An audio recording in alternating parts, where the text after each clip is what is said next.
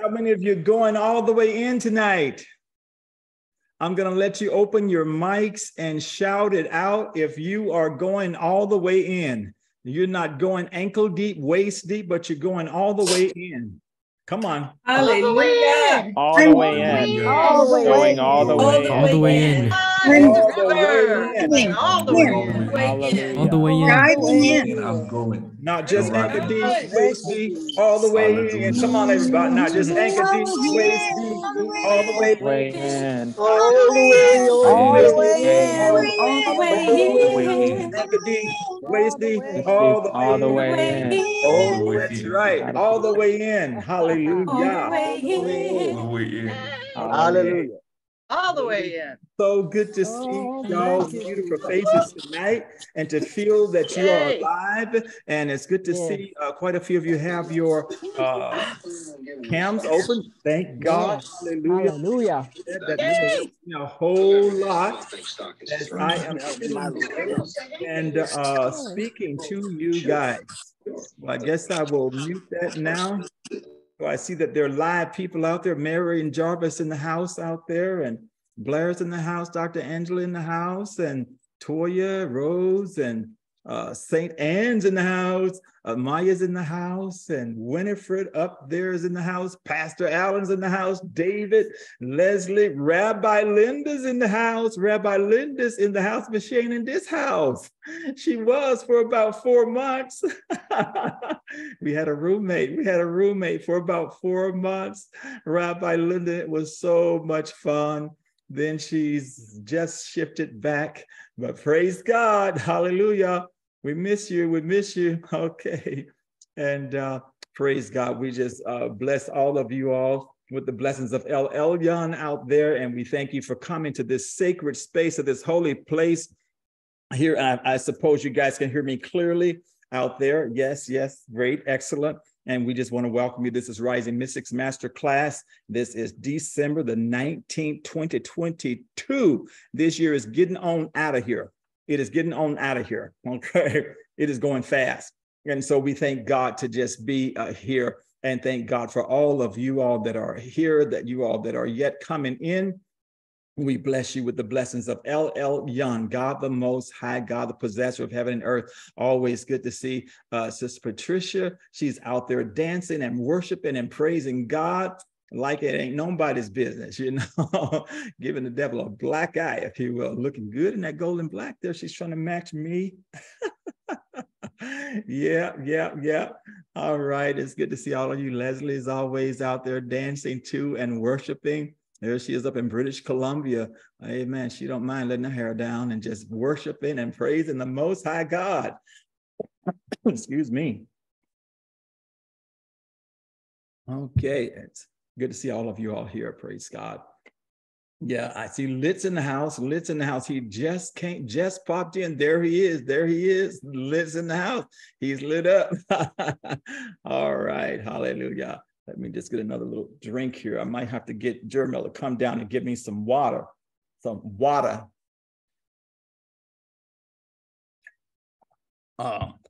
they said in Scotland, water. And so, water. Okay.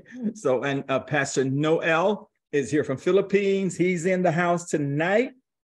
Got the internet back connected or working, getting signals or something out there in the Philippines.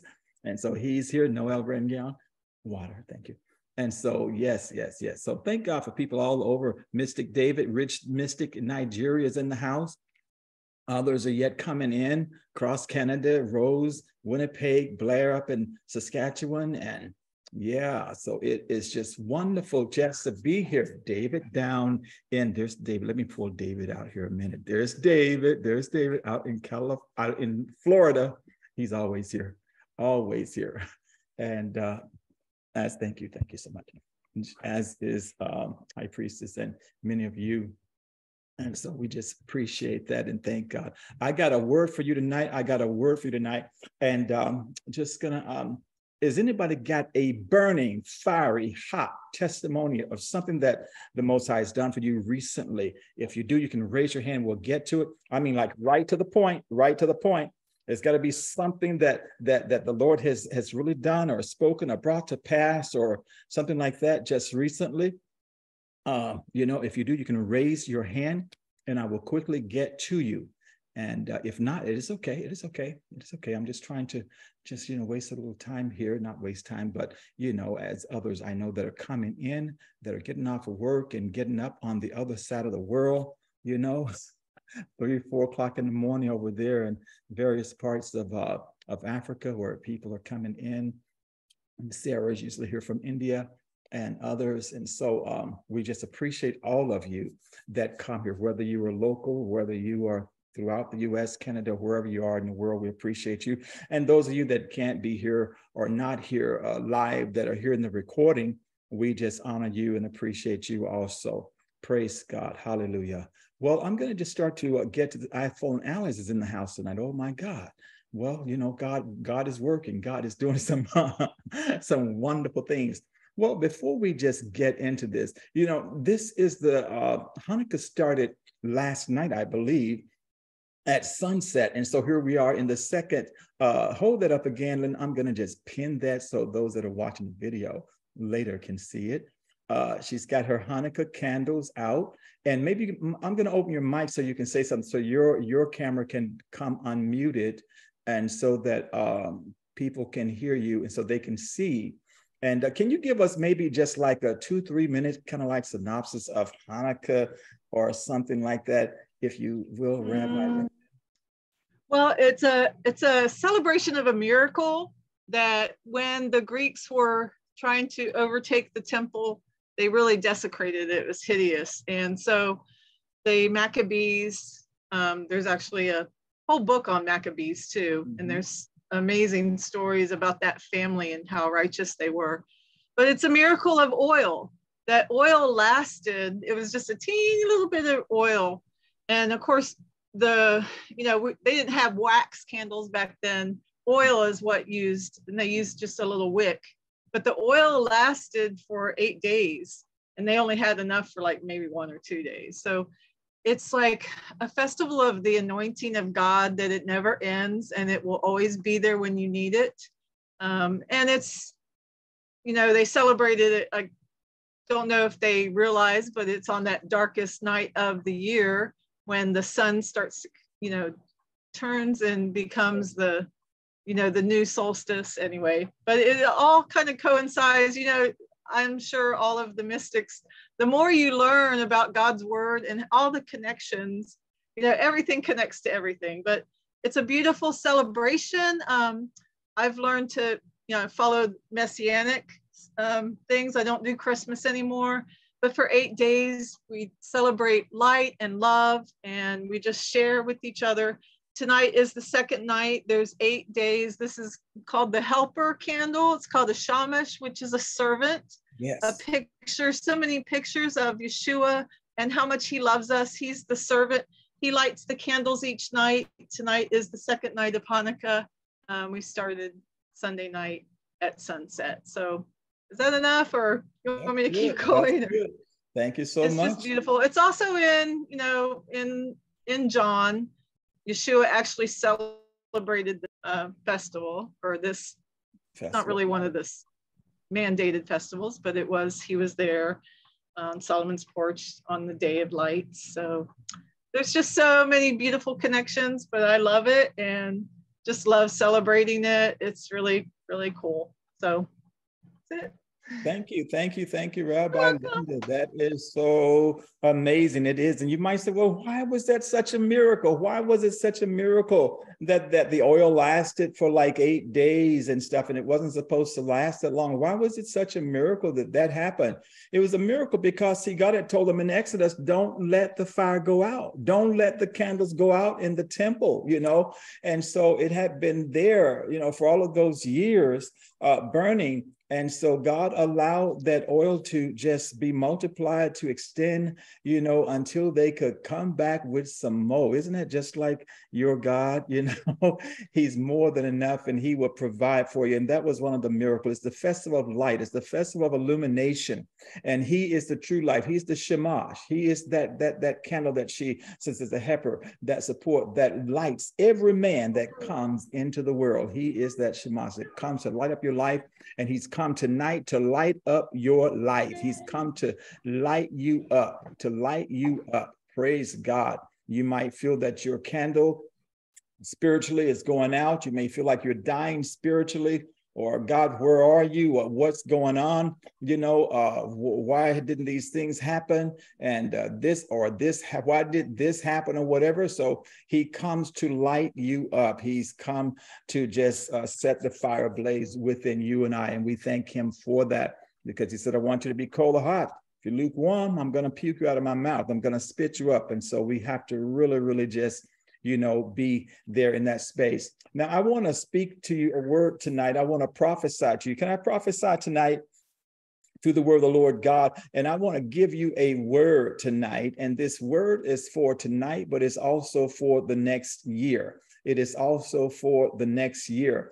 And I've preached from this message, from this passage many times before in the past, and especially during the days when I was traveling a lot. It was a very powerful evangelistic message that I would use in the crusades, camp meetings, in various places where I went, preach it and get people all stirred up. But I also use this as a motivational message and stuff to motivate people to good works and to change their financial situations and things of that sort. And so it is a very powerful scripture, because the scripture is multi-layered. And I guess we can call this message, Why Sit Here Till We Die? Why sit here till we die? That's what we'll call it, that. And I'm going to just read to you some scripture here, and I'm going to read quite a bit so that you can get a good background of this, and because I believe it's going to be really good for you. And so that is a rhetorical question I'm asking you. Why sit wherever you are until you die? Whether it is spiritual death, or whether it is physical, emotional, relationship, financial, or whatever death. Why sit there until you die? Okay. Now, in 2 Kings chapter 6, the word of the Lord says this, and just to give you a little background here before we get into this, I'm just going to set this up for you. I'm trying to figure out how we're going to go with this, because there's quite a few scripture. I want to read it so that you can really, really grasp just the weightiness of this word tonight. But 2 Kings chapter 6, verse 24, it says this, and it came to pass. How many know this stuff comes to pass?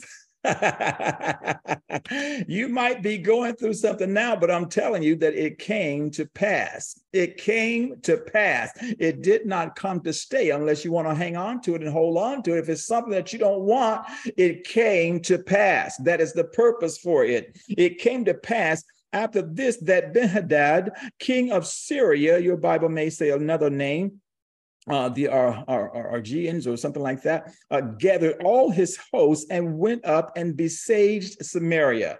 Now, these were a tribe of warrior people that lived in Syria.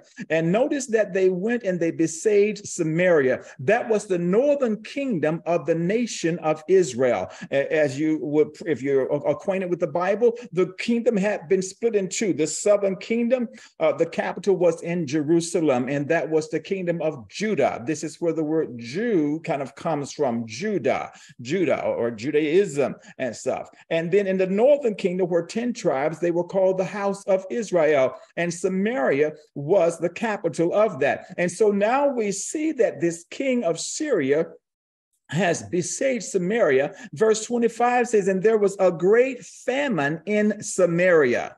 Notice this, in Samaria. It didn't say in all Israel, but the famine is in Samaria. All right.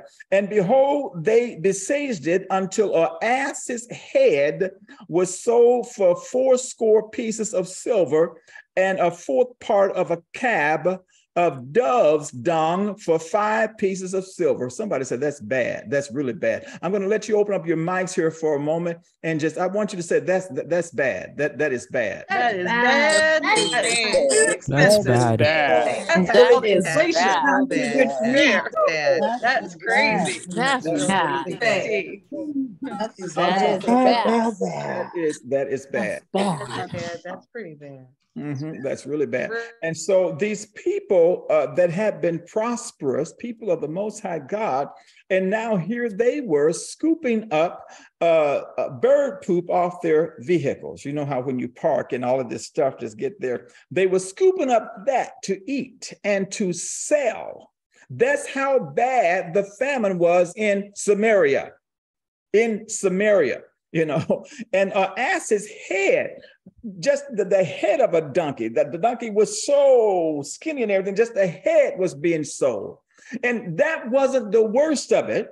The people had turned to cannibalism just to survive. You might say, I don't believe that. Read a little bit further. I'm not going to go through all of that because we're getting to some other things. You'll find that there were these 2 women. They both had a child. There was no food there. And they came into an agreement that, hey, today we will eat your child. We're going to cook your child and eat him. And so tomorrow we'll have, my child.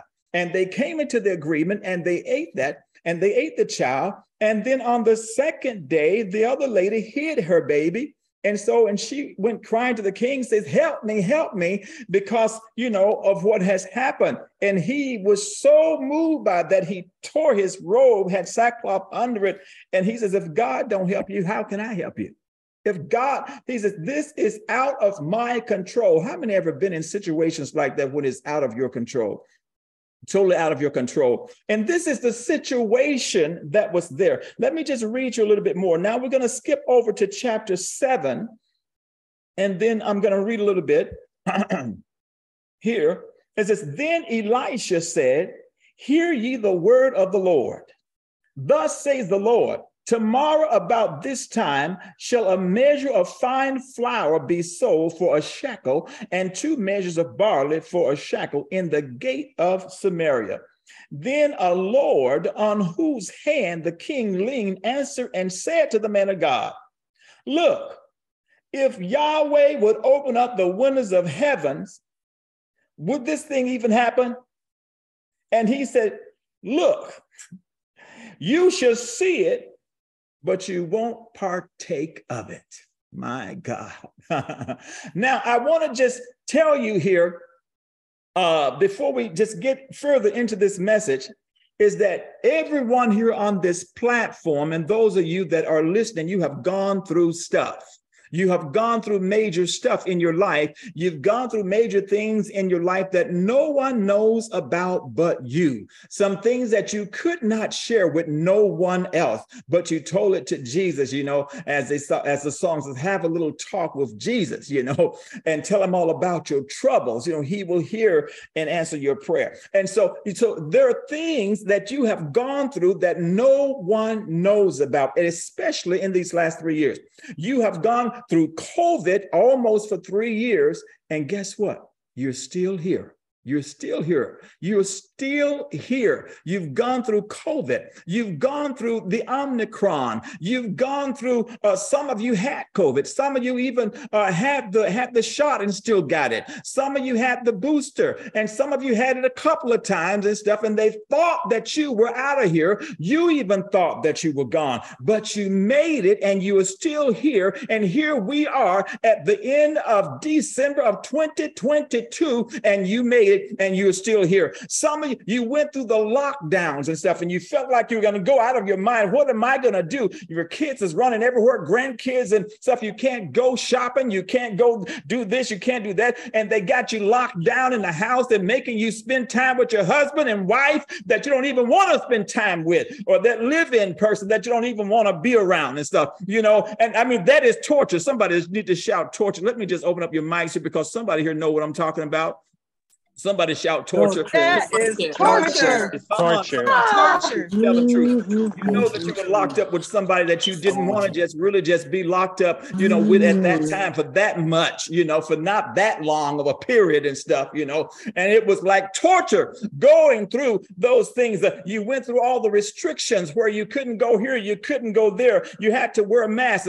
Some of you here, you lost loved ones doing the thing. Practically everyone here, I can almost bet that know someone that passed away. Know someone that passed away during these last 2.5 to 3 years during COVID and stuff. I remember, you know, Pastor Allen and I, we talk frequently. And I mean, I was just like, you know, he, as what you doing, man of God? He's, well, I'm getting ready to go do a funeral. And next month I'm calling him, well, I'm getting ready to go do a funeral. I'm going, God, you know, and some of these people were his relatives.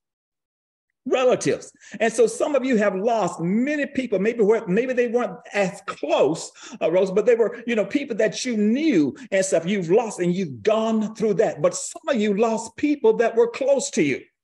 You lost people that was close to you and they're gone here today and gone tomorrow. Some of you lost money. You lost your job. Didn't know how you were going to make it. Didn't know how you were going to get through, you know, didn't know what was going to happen, you know, how the food was going to come in, how the bills was going to get paid, you know, and the money was gone. It was gone. It was just gone. You can't work. You can't go out. You can't do this. You can't do that. Some of you maybe had lost your career. Maybe you lost your business or something went down and that, but some of you lost your health and things just start to mess up in your body. And no matter how you try to change it, things were seemingly getting worse and worse and worse. Some of you lost close friends. They're still alive, but they won't talk to you anymore. They don't want to be around you. They treat you funny, you know, and you don't even know what the problem is, you know, and they won't even tell you. They act like nothing is wrong and stuff. And so you've lost relationships. Some of you maybe have gone through a marriage thing or some close romantic relationship that fell apart over the last, say, 2 to 3 years. And so you've experienced these things here. Some of you were in depression and didn't even really know it. And maybe you didn't even tell anybody, but you were going through depression. But look at you. Look at you. Look at yourself. I need you to just like maybe look at your hands a little bit. Look at if you got a mirror, just look at yourself for a moment. Look at yourself. Look at yourself. You know, use use your phone or something. Just look at the reflection. Just look at yourself for a minute. Look at yourself. Look at you. Look at you. Look at you. Look at you. Look what God has done. Look what God has done. Some of you have been given negative reports by doctors and stuff, but look at you. Look at you. You're still here. You're still here. Now, they had gone through all of this. There was a sage around the city of Samaria, the capital of Israel. There was a sage around it. What does that mean? That means that this invading army, the Syrians, they came and they surrounded it. And they surrounded it to such a length of time that it caused a famine. What do you mean? Back in those days, I mean, they didn't have like computers where they could just push a button and drop a bomb on you and, you know, and destroy you and stuff. But it was like, you know, hand-to-hand combat war and all of that. It was very hard. It was very evil. It was very gross and all of that. And so in order to overcome you, the opposing army would come and surround your city, cut off your water supply. Anybody ever had their water cut off? Okay, you don't have to raise your hand if you don't want to. Cut off your electricity, you know. They would shut stuff down, you know, and stuff. You couldn't even go out to get food. You couldn't even go. That's why they were in this situation where it was so bad that the people were eating their children because they had been besieged by this invading force that had cut them off. They could not go get to the grocery. There was no Target, no Walmart. They couldn't go to Winco's. They couldn't go to Safeway. They couldn't do anything. And they had run out of food, all their crops, everything. It could have been months. It could have been years that armor was just there, sitting on them, waiting for them to weaken and die. Because, see, they had this big wall all around the city.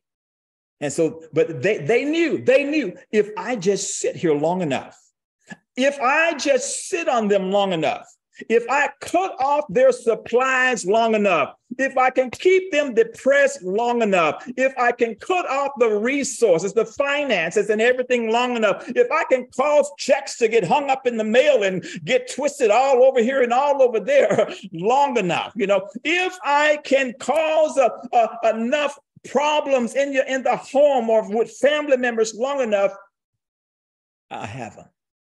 But I got a word from the Lord for you today. And I want to prophesy to you today that your famine is ending.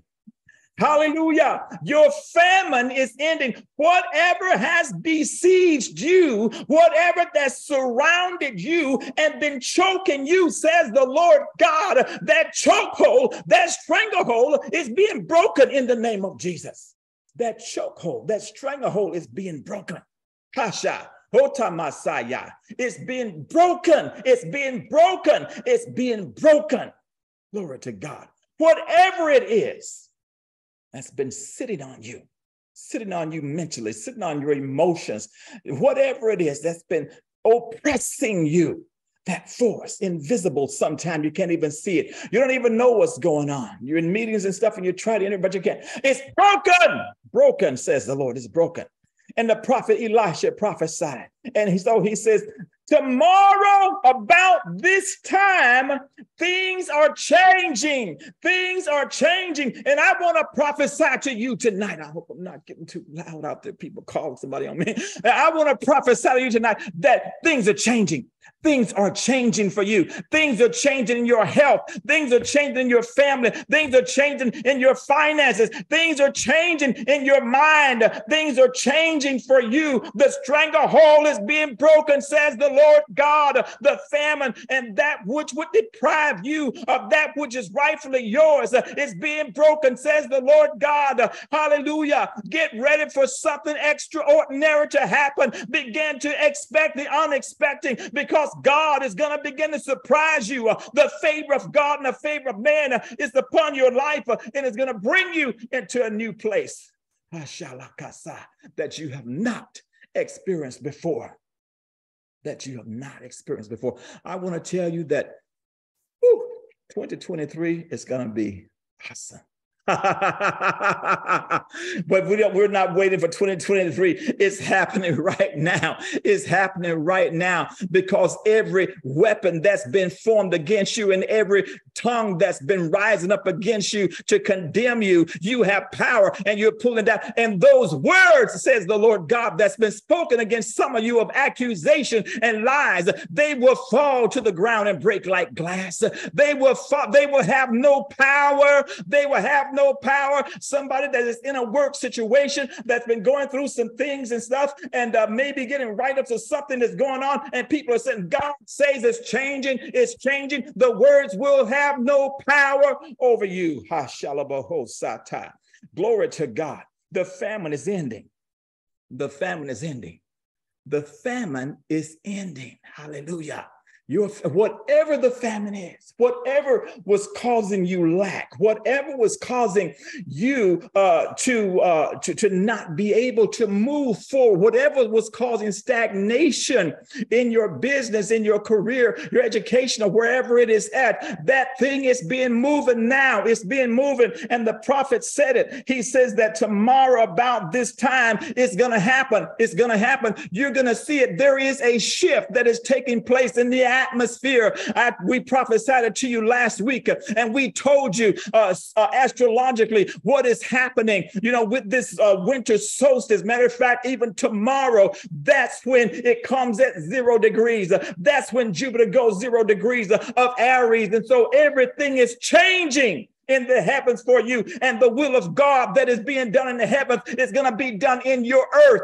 It's going to be done in your material realm, in the material world. Everything is changing. There's a new energy that's coming in. There's a new anointing that's coming in. There's a new power that's coming in. There's a new glory that's coming in. There's favor that is coming in that you have not seen before, says the Lord God. So position yourself and expect it despite what may appear on the outside. Don't expect what you have had as usual, but the unusual is about to take place for you, says the Lord God. Hallelujah. Glory to God. Glory. Let me just read a little bit more here. 2 Kings. I need somebody to just, I'm going to open up your mics. I need somebody to shout out, I agree with that. I agree with that. I agree with that. Hallelujah. I agree. I agree with that. Agree with that. I agree with that. I agree. I agree with that. Hallelujah. Hallelujah. I agree. Hallelujah. I agree with that. I agree with that. agree with that. Lord, I agree yes, with that. Lord. I agree with that. I agree with that. I agree with that. Agree with that. That ministry is about to take off. Ministry is about to take off. Now look at this. 2 Kings chapter 7.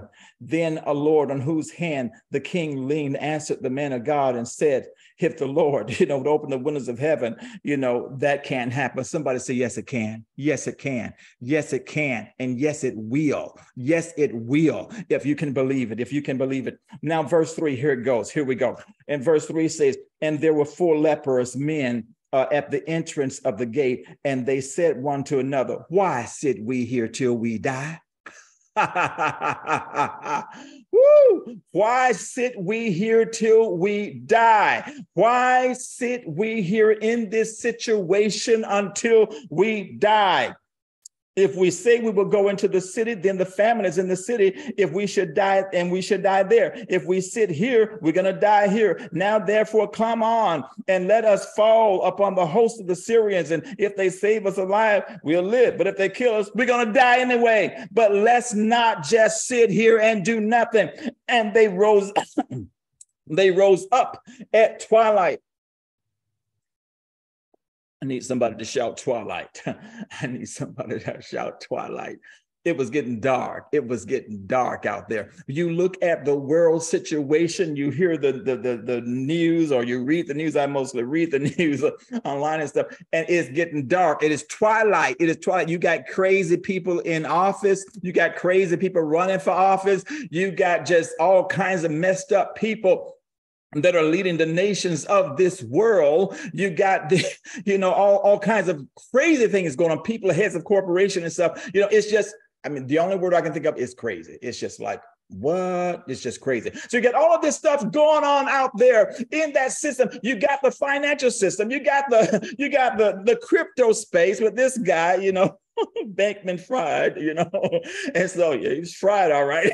And so, and what happened with that's going on? And you got the wars happening, and it's just crazy out there. It is crazy. It is twilight. It is twilight. People can barely see their way. They don't know their left hand from their right. They don't know where they're going, but thank God that there will be people that will question within themselves and says, why are we going to be a part of that system? How many know that you do not have to be a part of that system? You are in the world, but not of this world. You are in the world, but not of this world. And these lepers said, why sit we here till we die? One of the key words last week that the Holy Ghost was speaking, and he is yet speaking, is momentum. With the movements of the heaven, there is momentum that is taking place. You got to get moving. Get your mind moving. Get your head together. Get your feet moving. Get your body moving. Momentum. Begin to move forward and stuff. He says, why sit we here till we die? Why sit in that stuff? Why sit in that? God will begin to bless you when you move away from dead things. God will bless you when you move away from dead things. See, the carnally minded is death. To be carnally minded is death, but to be spiritually minded is life and peace. You got to get your mind out of the dead things, out of the things that's not producing. Number one, God will move in your life in a greater way if you can get yourself away from negative people. Selah, Selah, Selah. Now, I know that some of you live with negative people, so you can't just like get out of the house and go somewhere else and stuff. And so they're right beside you. Some of you sleep in the bed with them. Some of you got them running all over the place and stuff, you know, coming knocking on your door all times of the morning and stuff, you know, cuckoo like type people and stuff. But, you know, they can be there, but not there.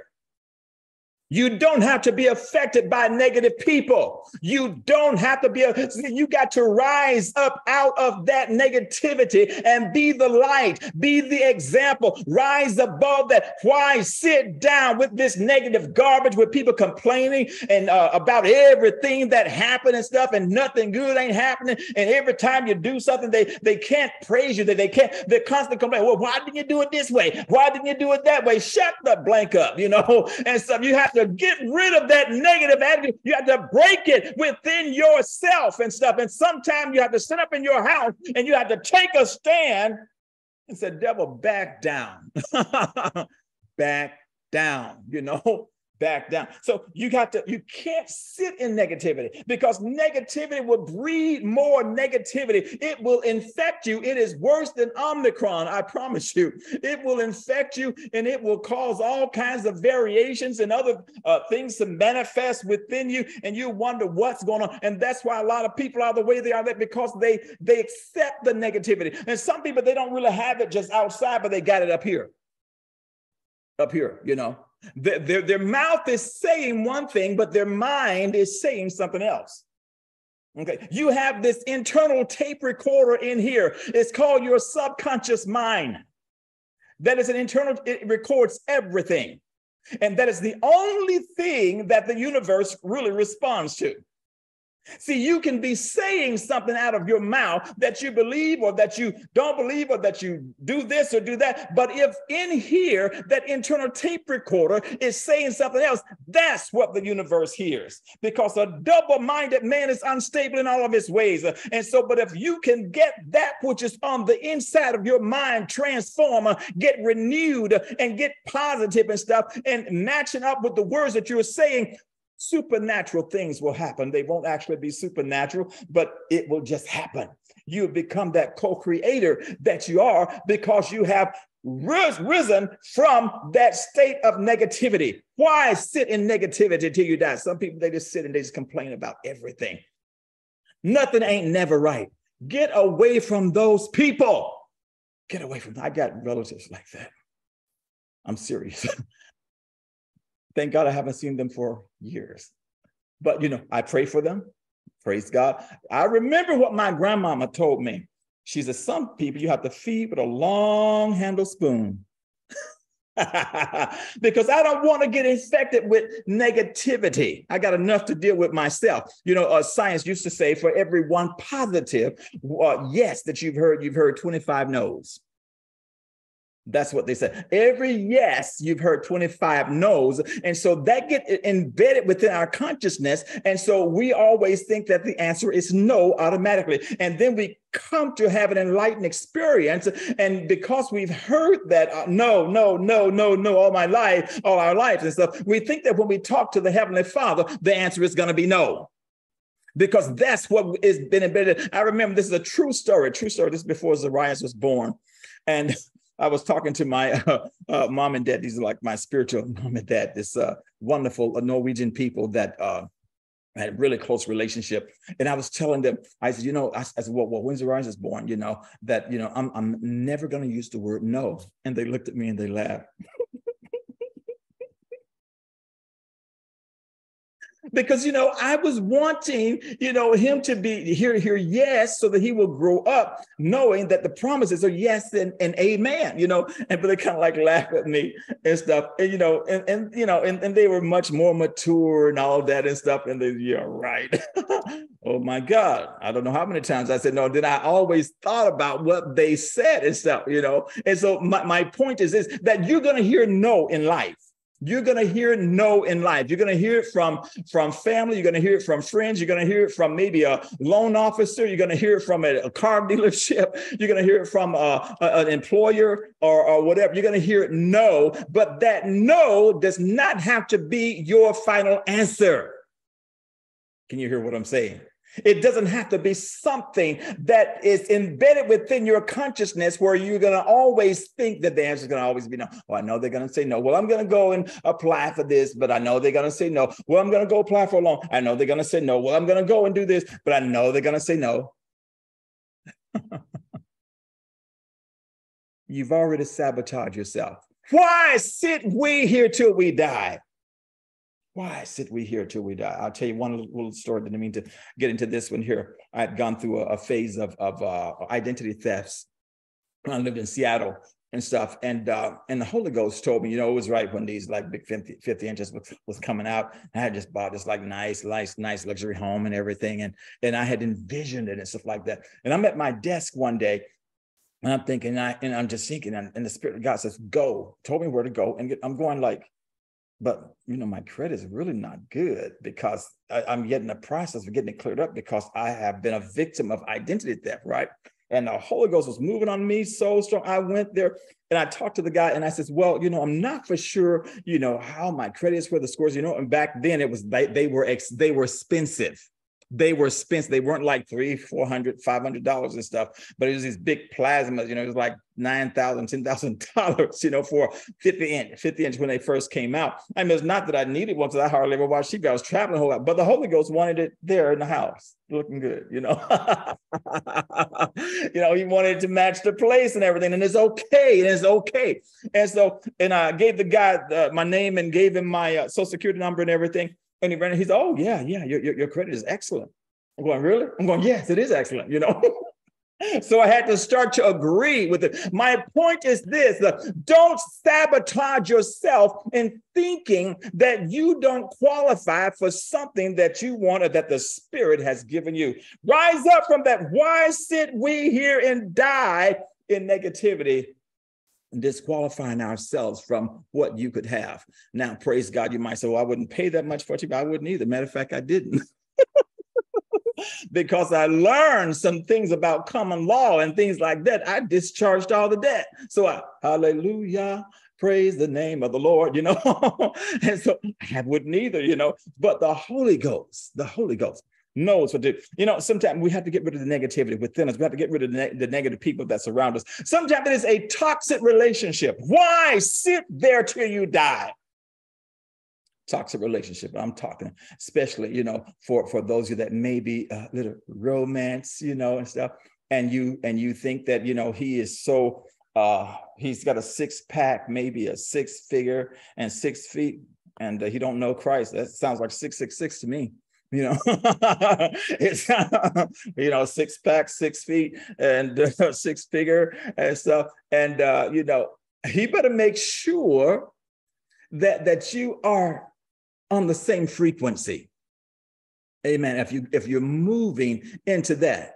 Otherwise, you're going to get into something, or most likely that he's going this way and you're going that way.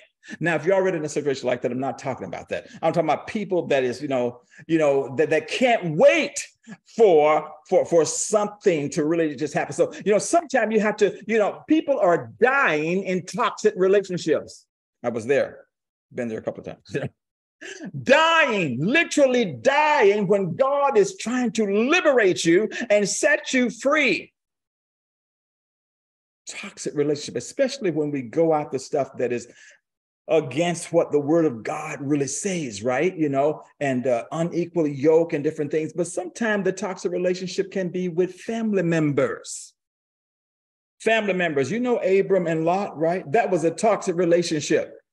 It almost cost Abram dearly, and he had to finally separate from that relative. He still loved him. But if you are in a toxic relationship with people that are draining on you spiritually, draining on you emotionally, people that are constantly just taking but nothing to give. I know that there are people like that. vampires, leeches and stuff, and all they want is just to receive.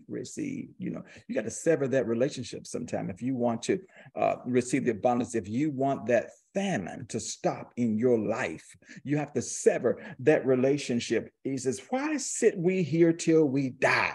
People getting hooked up with all kinds of things because they can't wait on God, because they're anxious, and then they're praying to get into something, then they're praying, God, please get me out of this hole. I wish I had waited on you. And they're getting in prayer lines and prophesy over me. What does God really want from me?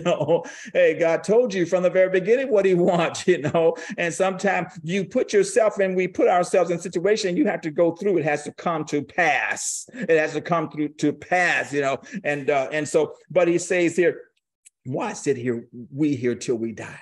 Get out of toxic relationships. Get out of toxic relationships, whether it is romantic, family, friends, or whatever. Cut those things off in this coming year. Don't let that be a part of your life. And I'm not telling anybody, I'm not saying leave your spouse or nothing like that. You just keep praying, because the Bible says that, you're already there. And so if that spouse may be a little bit kind of like, not where he needs to be, your sanctification will sanctify him or her, or at least it'll make them act like it. Woo, Jesus, hallelujah, to make them act like it, or either they would just kind of like, okay, see you later, and you'll be saying, thank you, Jesus. Hallelujah. But all right, so sometimes you have to get rid of those toxic relationships. Lifestyles. We're coming into 2023. Lifestyles. The lifestyle maybe that you had for 2022 may not be the lifestyle that you need for 2023. Maybe you need to change some things in your lifestyle. Maybe you need to, and this is no judgment. We do this especially in this progressive way, because we don't want to judge nobody. We don't want to offend people. I don't care if you're offended, I tell people many times, I says, yeah, I'll judge you. He that is spiritual judge all things. I won't condemn you, but I will judge that situation. I will judge, what is going on. I will judge, what is taking place there, not necessarily the person, but you have to have discernment to understand things. And so your lifestyle, our lifestyle, must get into par. We got to get it together. I'm going to just open up somebody's mic for a minute here, and somebody say, get it together. Get it together. Come on, get it together. Get it together. Get it together. Get it together. Get it together. Get it together. Get it together. Get it together. See, because your lifestyle can be what is the problem, and that's keeping you from moving forward. The life choice and the way you live. I'm not talking about like when you're here in the Rising Mystics on Monday, and when we have our Thursday things and other things, or when you're at your, church or mosque or synagogue or home meeting or whatever you're having and stuff. I'm talking about the lifestyle where you are living. You're putting on the Lord Jesus Christ. We're not talking about the religious stuff of being what they call perfect, but I'm talking about really your heart is aligned with God, and you really have that relationship with him, because it's all about relationship. It's all about relationship. Okay, so we want the lifestyle, to be compatible for this new life. And because he says that, hey, your famine is ending. Your famine is ended. Your famine is ended. So you have to let go of some things. Okay, and sometimes we're holding on to stuff that's not working. We keep doing something that is not working. And it ain't working, and you keep trying to refix it and prop it up. It's kind of like, with the economy and stuff, how they keep throwing money at it, at the Federal Reserve keep throwing money. They keep changing the interest rate. They know this stuff ain't working. They keep kicking the can down the road on and on and on, and they know it ain't working and stuff. And so it's insanity. And eventually, very, very soon here, it will all crumble and fall, because it is not built on anything. It is not built on anything. And so that's the way it is. If you are doing something that is not working, even if it is a job or whatever, if you're doing something that is not working, you need to maybe reevaluate, reassess things, because what they say, the definition of insanity is doing the same thing over and over and expecting something to change. Holy Ghost has some divine strategies for you in this coming year. Divine strategies for you in this coming year. Divine strategies. But the thing is that we don't like to wait in his presence. In all your ways, acknowledge him, and he will direct your path. He will make your path straight. But we don't want to acknowledge, I got my education, I got my degrees, or I know I got my skill set, I got my experience, so I know what to do. Sometimes we need to just say, Father, what is it that you want me to do? What is it that I should be doing? You could even do like a Gideon thing, put out a fleece. If this is what you want me to do, let this happen. If this is what you want me to do, let this happen. If I'm not supposed to be doing this, let this door close. If I'm supposed to be doing this, let this door open. All those things, you're seeking him, acknowledging him in all your ways. These lepers says, why sit here doing the same thing over and over and over, getting nowhere fast until you die? Until you die. Sometimes we know things are not working, but we're too afraid to change. We're too afraid to change because we're creatures of habit. We like doing things the way we're used to. I used to have this shirt. I don't know, I must have had this shirt about 15 years or so. I wore that shirt until it almost fell off me because that shirt was just so comfortable. I would rush home from, speaking engagement somewhere, take off my suit and tie, and I would put on that old rack. It was fading. It was like plaid, and it was getting so thin because it was so old. But I liked that shirt, It didn't matter how bad it looked. And one day I realized I got to get rid of this thing here, And so that's the way it is. We don't want to change things that we're used to, things that we're accustomed to many times. We don't want to do that. Next thing, poverty. Ooh, people got poverty mentality. People can have lots of money and still have a poverty mentality. Yes, they can. Yeah, people can have a trust going on and living out the trust and still have a poverty mentality, and stuff. And because their fist is tight, their hands are tight, they don't want to release. They don't want to release anything, right? Because of a poverty mentality. And I'm talking about people even with lots of money and stuff. I remember I used to, hang around these people and say, oh, I can't afford this. I can't afford that. I look at them like sideways. I know that you got at least 6 figures, like just in savings and stuff, and had, lots and lots of money, but they would go around, I can't afford that, I can't afford this, because of the poverty mentality. What if one day something happens? What if? And they keep themselves in this lifestyle of, people can do what they want to do, but I'm talking about a poverty mentality. Poverty mentality. There are people that work and never go on a vacation. And they're afraid to spend their money. They're afraid to have any little fun because they have a poverty mentality. How long? How long are we going to sit there? Why are we going to sit here and die in a poverty mentality? Then on the other case, there are a lot of, people that don't have very much. And the reason why they don't have very much is because they're thinking, they're poverty thinking. They're poor because of poor thinking. As a man thinks in his heart, so is he. Didn't the scripture say it? Poor thinking. I don't have that. Thank God. I'm not where, I'm going to be, but I'm not where I used to be, and stuff. And I don't have that, because I realize that the universe, God, the Most High, has provided abundance and opulence for everything around me. And you know what? Anything that I really want is going to have to come to me one way or the other. you know, and not by something criminal, but it's going to come. It has to come because I will call it to me, and it has to answer because I don't have a poverty mentality. Poverty mentality. Sometimes we have a poverty mentality because of the way we was raised, but do you realize that the same Most High God that is in America or Saudi Arabia or Dubai, these rich countries, is in Mexico, is in South America, is in Haiti, is in Nigeria, is in Malawi, is in India, is in whatever country that they consider a third world or developing nation. He's the God of all riches. He's the God of all wealth. And your prosperity is not determined by the economy. It is not determined by what they do at the Federal Reserve. It's not determined. It shouldn't be determined by the check they write out for you every few weeks that ain't even enough. That's not even, can't even come close to what you're worth or anything, you know.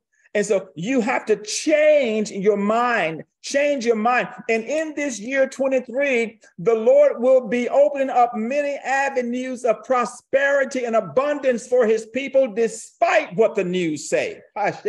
Glory to God. Despite what the news, despite what happens in the world arena with the wars and with the other things and with the inflation, the recession and all of that, the people of God will thrive. If you know who you are. If you know who you are, the people that do know their God, the scripture says, the people that do know their God shall be strong, Daniel says, and shall act. Some of y'all need to act up.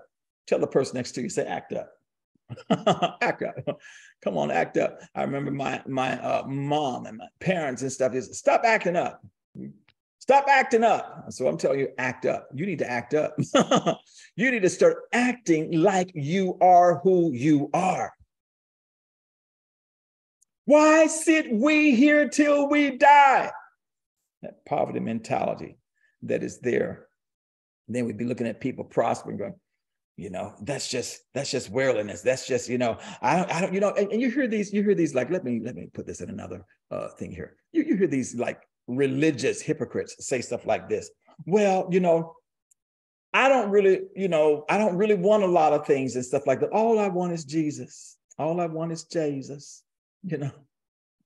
I remember living in Canada, they used to sing this song about giving me a cabin in the corner of Glory Land.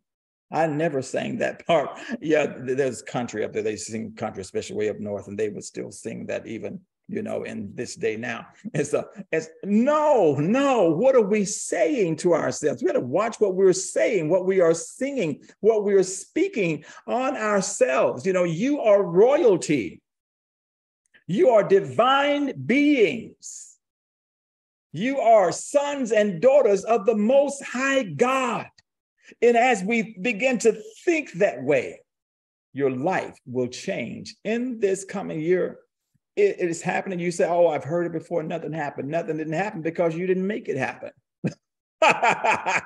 And you didn't really believe it. But I want to tell you, based on, if you were in the class last week and we read the heavens and stuff, based on what the heavens are saying and all of that, you know, it's going to be awesome. It is going to be awesome. So I'm trying to help you to get into that space for you financially, spiritually, and all of that. You know, don't die in that spot here. You know, people are there. There's the walking dead that's happening now. The world is filled with zombies. People are just stuck to their devices, you know, stuck to some screen or whatever. And those that may not, they're still like dead.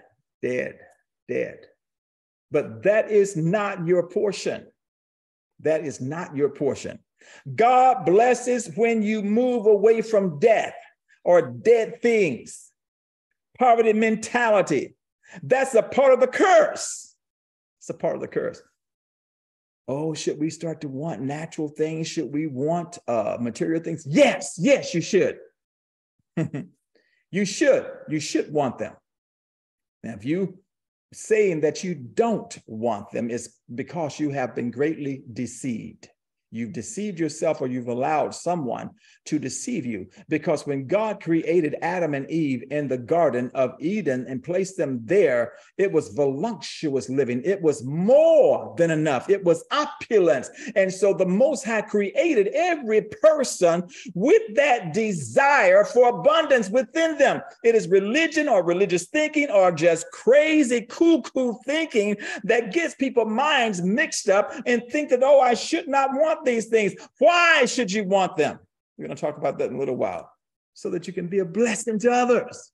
How do you think that? Well, just yesterday, some of you saw the videos. We got a chance to go out on the streets and partner with some of the other ministers in the area. Look at Jeremiah. He was so excited because we like going out there on the streets ministering. We like going out there feeding the homeless. And we like going out there, let me remove this here. Okay, we like going out there feeding the homeless and giving clothes out and different things like that. You know, how could that happen? That did not just happen by abracadabra in that sense there. Of course, it was like, you know, we spoke and God, but it came to pass because there was monies made available to go and buy hundreds of was it Popeye's chicken? Yeah, hundreds of Popeye chicken sandwiches for these people and stuff. And so you can give yourself a hand, those of you that do give from time to time here, because the monies that come into here goes into many places. Philippines, you've seen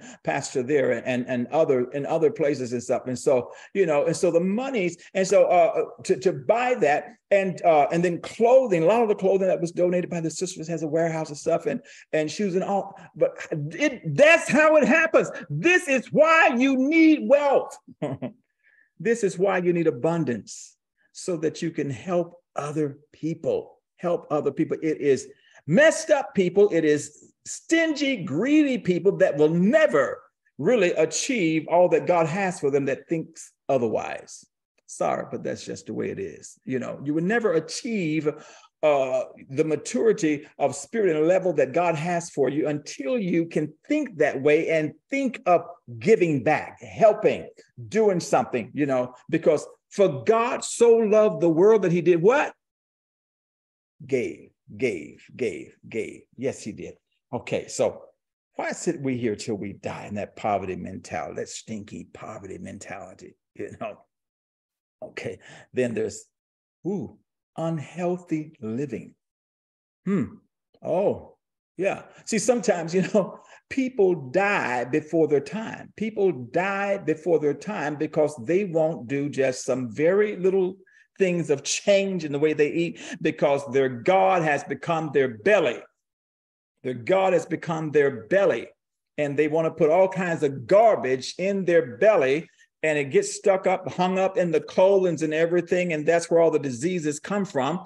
And then they're in prayer lines and they're wanting prayer. Help me, please deliver me, help me, prophesy to me, cast this out, cast that food out, and you give your enema. No, so,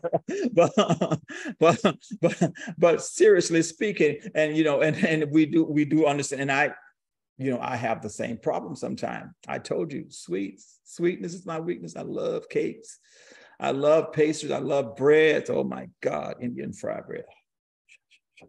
Oh, an East Indian naan. Oh my God, I could just eat that up, right? You know, that's why I got a few little, you know, pounds that's gathered around here because of things like that. But you know what I'm talking about. How long are we going to do that? You know, why sit we here till we die? You know, sitting at the table. You know, Christmas is coming up. What was that? Thanksgiving just happened. We'll be gorge ourselves with all of this stuff. And then 1 month later, we go do the same thing all over again. And we wonder why some months down the road, things are breaking down, things are not working, blood pressure goes up, insulin level goes high, and all of this stuff, you know. Why sit we here at the table eating until we die? Eating all the stuff that's not good for you and stuff. Okay, change it in 2023 so that you can live and declare the works, the glory of God. And I'm not saying that in a judgmental way, because as I say, I am guilty of that too. And I'm telling myself that I am changing some things in this coming year also, changing right now, matter of fact. Depression. Why sit we here till we die in depression? People become depressed. Sometimes there's a chemical depression. I mean, it's just there. It's not even, your fault, but it's, something is happening within you, And so, but I found out that over the years and stuff, that maybe if you take some of the carbs out or some of the other things out of your diet and stuff, the chemicals will come back into balance and stuff. And you won't be going through the chemical depression or the seasonal, what is that called? The seasonal depression, SAD, they call it. Yeah, the SADs and stuff like that. That is not for you. That is not for you. Sometimes we go through loss, and then there's depression. There's the lingering thing. God told them that to mourn for Moses, I believe it was 40 days, something like that, 30, 40 days. Somebody need to shout, that's enough. Let me open up your mics again for just a minute. Somebody shout, that's enough. That's enough. That's enough. That's enough. That's enough. That's enough. It's enough.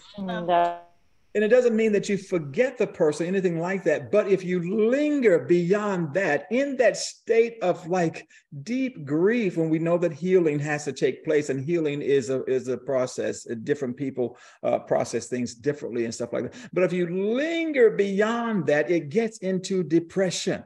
Because now the chemicals in your body and other things in your head and stuff is like off balance and stuff, and they're secreting things that's going to make you more depressed instead of the serotonin and other things that's going to bring you joy, and stuff. Because there's that prolonged period of holding the frequency of grief and loss, and it's affecting how the chemicals release, how the hormones release the chemicals in your brain and throughout your body. So why sit we here in depression till we die? Why sit in despair till we die? There are some people that get to a point in their depression. I'm not making fun of it. I've been there several times.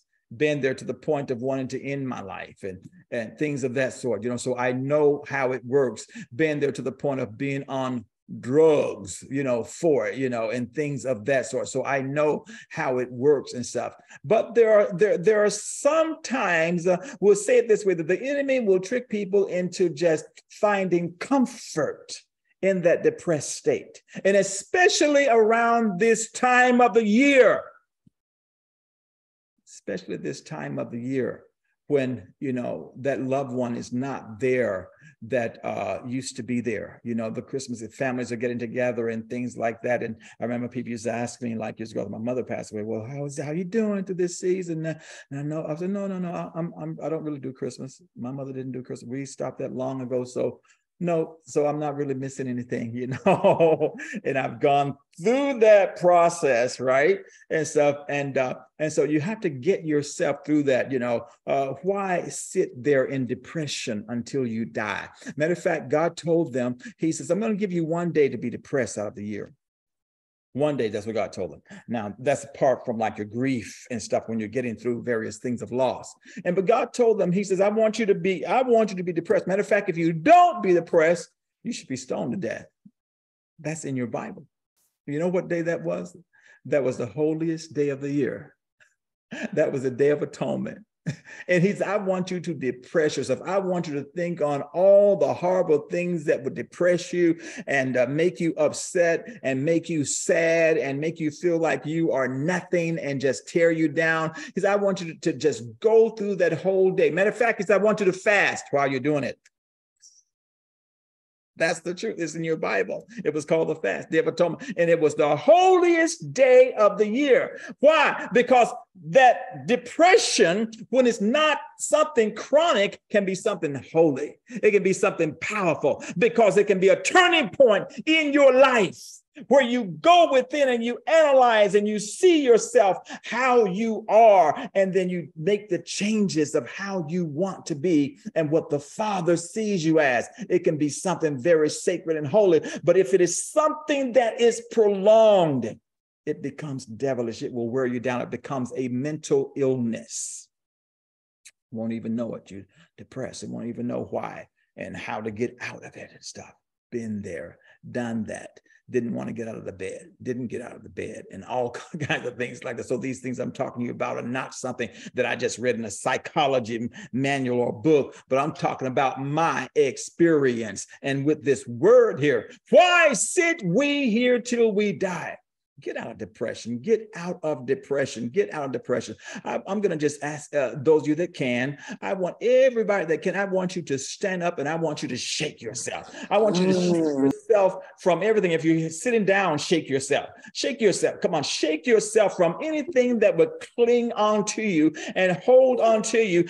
Just brush it off. Brush it off. Brush off all of that stuff. All of that stuff that's been put on you by others, or stuff that you put on you and that you've allowed, just shake it off of you. Shake it off of you. Don't let anything hold you down, depress you any longer.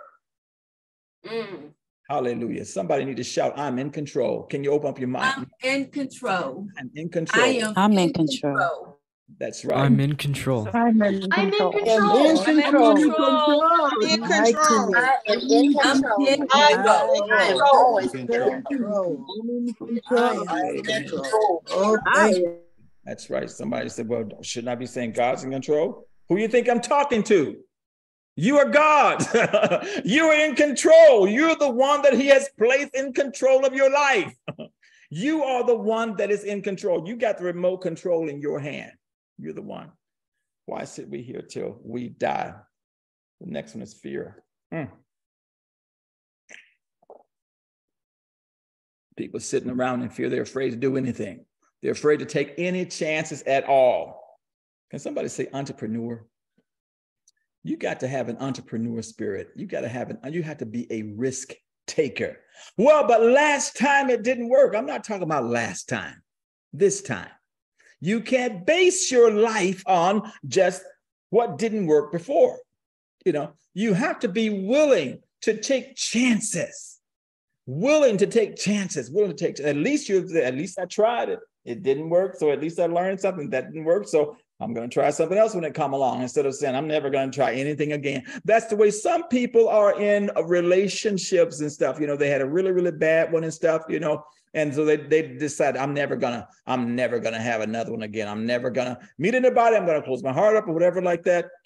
I'm never going to do that again, or whatever, you know. And if a person decides, you know, that's okay. But I'm just saying, you know, fear. We got to overcome the fear. We got to overcome the fear and stuff, you know. Sometimes it's a business deal. Sometimes it's like with spirituality. Sometimes it's with, you know, with a career or whatever, you know. Fear. We got to overcome fear. God has not given you the spirit of fear, but of love, power, and a sound mind. You got to have a sound mind in this day to function. You need a sound mind. You need because you're living around crazy folks. You live around, I'm talking about people that are, you know, as my grandmother would say, natural born crazy. They're just crazy. I mean, people will go and shoot up things. They see other people doing it and say, oh, I want to do it too. I want to become famous. They're not thinking about they could lose their life if they're going to be put in jail for like 20, 30 years or so. But I just want 10 minutes of fame. I want my name in a newspaper so people can read about I did this. Crazy, you know, crazy. People kill you over a Popeye sandwich. That dirty bird. The fights break out, you know, over a sandwich. You know, over a sandwich. Crazy people are dying a nickel. Driving down the road, look at somebody. You look at them too long. Maybe you're not even looking at them, but you're looking at something beyond them, and they think you're looking at them. They want to pull out a gun. Crazy. So we're living in time where there are crazy people all around you. Don't be one of them. And don't operate in fear. You got to be bold as a lion, bold as a lion. Why sit we here till we die? That's what they said. Let me get back to this word here for a minute here. I hope you guys getting this. This is what the Holy Ghost gave me. Actually, I was on a platform maybe 2-3 weeks ago, maybe 3 weeks ago, something like that. And it was not even a quote unquote religious platform, but it was a financial thing that was going on, and based on biblical finances and stuff like that, principles and stuff. I'll tell you guys about that. You'll get something. And so the leader, he asked me to. They don't even know me or anything like that. They asked me to say something, and I opened my mouth to say one thing, and all at once the Holy Ghost came out, And I went off on this message here. I hadn't read this passage in years, and it just blew the place up. People were like shouting and everything. This is not even church. It was like a financial seminar, and just I'm going, and I felt like a little bit bad. But even the leaders, he was like pounding the thing, and it was like crazy. And I'm going, I was like in my chair. I was upstairs, like my office, and the chair was moving back, and I was moving, and I was gone, just totally gone. And then when I came to myself, anybody ever have those experiences where the Holy Ghost just like walk in and you don't know what you're doing and stuff? And when I came to myself, I'm going, I'm sorry. I didn't mean to like go like that. And they were going, wow. They was going on and on and on like that. And this guy says, you know what? I'm going to use that message as one of my motivational speakers. I said, go ahead. And so, but this is the word that came to me today. The Lord began to speak and says, speak this to the people. Why sit here till we die? And verse 4 says this of 2 Kings chapter 7. If we say we enter into the city, I just read you that a little while ago, right? Okay. So they had three options. Three choices. Life is about choices. Just three. It was only three. Okay, let's see here. It says, if we enter into the city, there's a famine there. Sometimes under pressure, just at the point when your breakthrough is about to come, just when God's about to do it, and that prophecy that you've been waiting on is about to be fulfilled, just when all heaven is about to break through, the thought would say, hey, go back to the world. Go back to where you used to. Go back to what you know. Go back to smoking, drinking, slinging, and whoremongering or whoring, all this stuff. Go. What is the use? You're trying to live, holy. You want to be this mystic. Go back to this stuff. As we go back there, there's death there, and the thought will come to people's mind. Well, let's go back to something that is familiar. Let's go back to that lifestyle. Drugs, alcohol. Let's go back to the depression. Let's go back to religion, or whatever. Let's go back. Let's go back. Then it says, well, there's another option, If we go into their camp, if we go to the enemy's camp, all they can do is kill us, and we're going to die anyway. You got to have that kind of attitude. You got to have that. What did Esther say? If I perish, I perish. Devil, the worst thing you can do is destroy this physical body. But the Hebrew boy says, hey, you know what? We know the Most High and stuff. We know what he can do. But if he don't do it, we ain't going to bow. We ain't going to do what you're saying. No, we're not going to be a part of this system here. They just went on, tie me up, wrap me up, or whatever. I'll dance around in your fire. You get burned up. Matter of fact, that was kind of like a portal. We'll talk about that another time. 7 times hotter. Ooh, and who came through that portal? We won't get there. I don't want to go metaphysical on you right now. We want to just deal with this right here, so you won't get distracted, because sometimes we get way out here in the spiritual things and we forget about the physical. We got to have the balance. That's why the Bible says that a wise householder knows how to give out both old and new. That's what I'm doing, because I'm a wise householder, I'm a wise steward over God's kingdom. And so, one day we'll have you way out there, you like into the heights of the heavens or into the depths and stuff, then we'll come right back and dealing with your life here, because it makes no sense if we talk about all of these wonderful mystical things and you don't know how to apply them to your life. It don't value you anything. It's not worth anything. Okay, so he says, all right, if we go back to the city, if we go back to the world, we know they're all dead and dying and stuff like that. There's nothing but starvation there. They don't have nothing. We're going to die there. If we go to the enemy's camp, and stuff, all they can do is just kill us and stuff. And if we sit here and do nothing, we're going to still die. So what you going to do? What you going to do? What you going to do? What you gonna do? What you gonna do? I need to open up your mics here, and somebody need to say, "What you gonna do?" Say it like that. What you gonna do? What you gonna do? What you gonna do? What you gonna do? What you gonna do? What you gonna do? What you gonna do? What you gonna do? What you gonna do? What you gonna do? What you gonna do? What you gonna do? What you gonna do?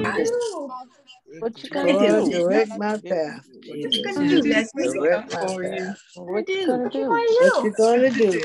Yeah, I can imagine. They're like there. Now, notice these are lepers. Number one, they're unclean because they were deemed unclean because of leprosy. The Bible doesn't really tell us what stage of their leprosy was in, if it was in first stage, second stage, third stage, or fourth stage, how they stage the cancers and stuff like that, But I don't know. It could have been that with some of them, they were in like fourth stage. Some of them could have had their hands already eaten off and their fingers already eaten off. Some of them could have had their toes and legs gone and stuff like that, You do understand that they were in an emergency situation, right? You do understand that they were outcast, they were ostracized because of the disease and sickness that they had. They couldn't be in the city and that they were out there, okay? And that whenever they came somewhere, they had to announce themselves by saying, unclean, unclean, unclean. Then people would run all over the place, like, right, oh my God.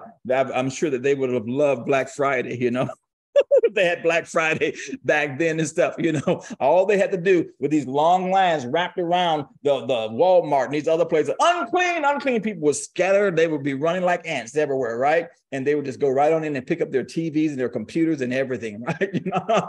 So I'm serious. This is the way it was here. And so they're out there. Now, these guys, I remember I was in Russia once and I preached this message and I had 4 people come up front. Matter of fact, I think I even did it in San Diego once and stuff at the Prophetic conference there. And I was preaching this message, and the Russian people are very stoic people. I told you about that and stuff. The Slavic people are, and I just broke all their rules, all their laws, and, under the power of the Holy Ghost, of course, and stuff, and they just loved the hell out of me. They love me to death. I told them I'm the Black Russian from the Black Sea. Matter of fact, God gave me so much favor over there. And this is the truth. I lie not before God. This is the truth. And I had, this was over 10 years ago, over 15 years ago, matter of fact. And so I had learned enough Russian to get throughout the nation by myself, right? Because I used to travel with interpreters and stuff. And, sometimes your interpreters, like if you ever, they can be a problem, right? And so I had a problem with one interpreter and stuff. And so he decided to go back because he was upset. The message was going a little bit too deep for his theological mind because he was a Bible school student and all of that, brilliant mind and everything, excellent interpreter and stuff. But it was just a little bit too much for him. Sometimes you know that you are a little bit too much for people. Yeah, you're a little bit too much for people. People just can't, they don't know how to handle you, because you got so much of the Christ, the God that's oozing from your being, and they don't know how to really just to deal with you. And so I had to get around by myself. And I had another sister with me named Patty. And so some of y'all remember her. No, you heard me talk about her and stuff. She's this little about 5-foot woman, occasionally with just short hair and stuff. And we had to get back to Moscow, to fly out of Moscow. And God gave me just so much favor with people. So here I am in the airport, and I'm telling you, this is the truth. And I'm talking to the people at the airport, they're at, what was it? Sheremetyevo Airport there, the big one. And I'm trying to get them to realize that my ticket and everything is valid. My visa and everything is valid. And I'm speaking in broken Russian and everything. And here's this other guy that don't even know me or anything like that. And he's listening to me. He's looking at me. And this is the truth. This is the truth. And he started yelling at these airport attendants and stuff, listen to the nigger, listen to the.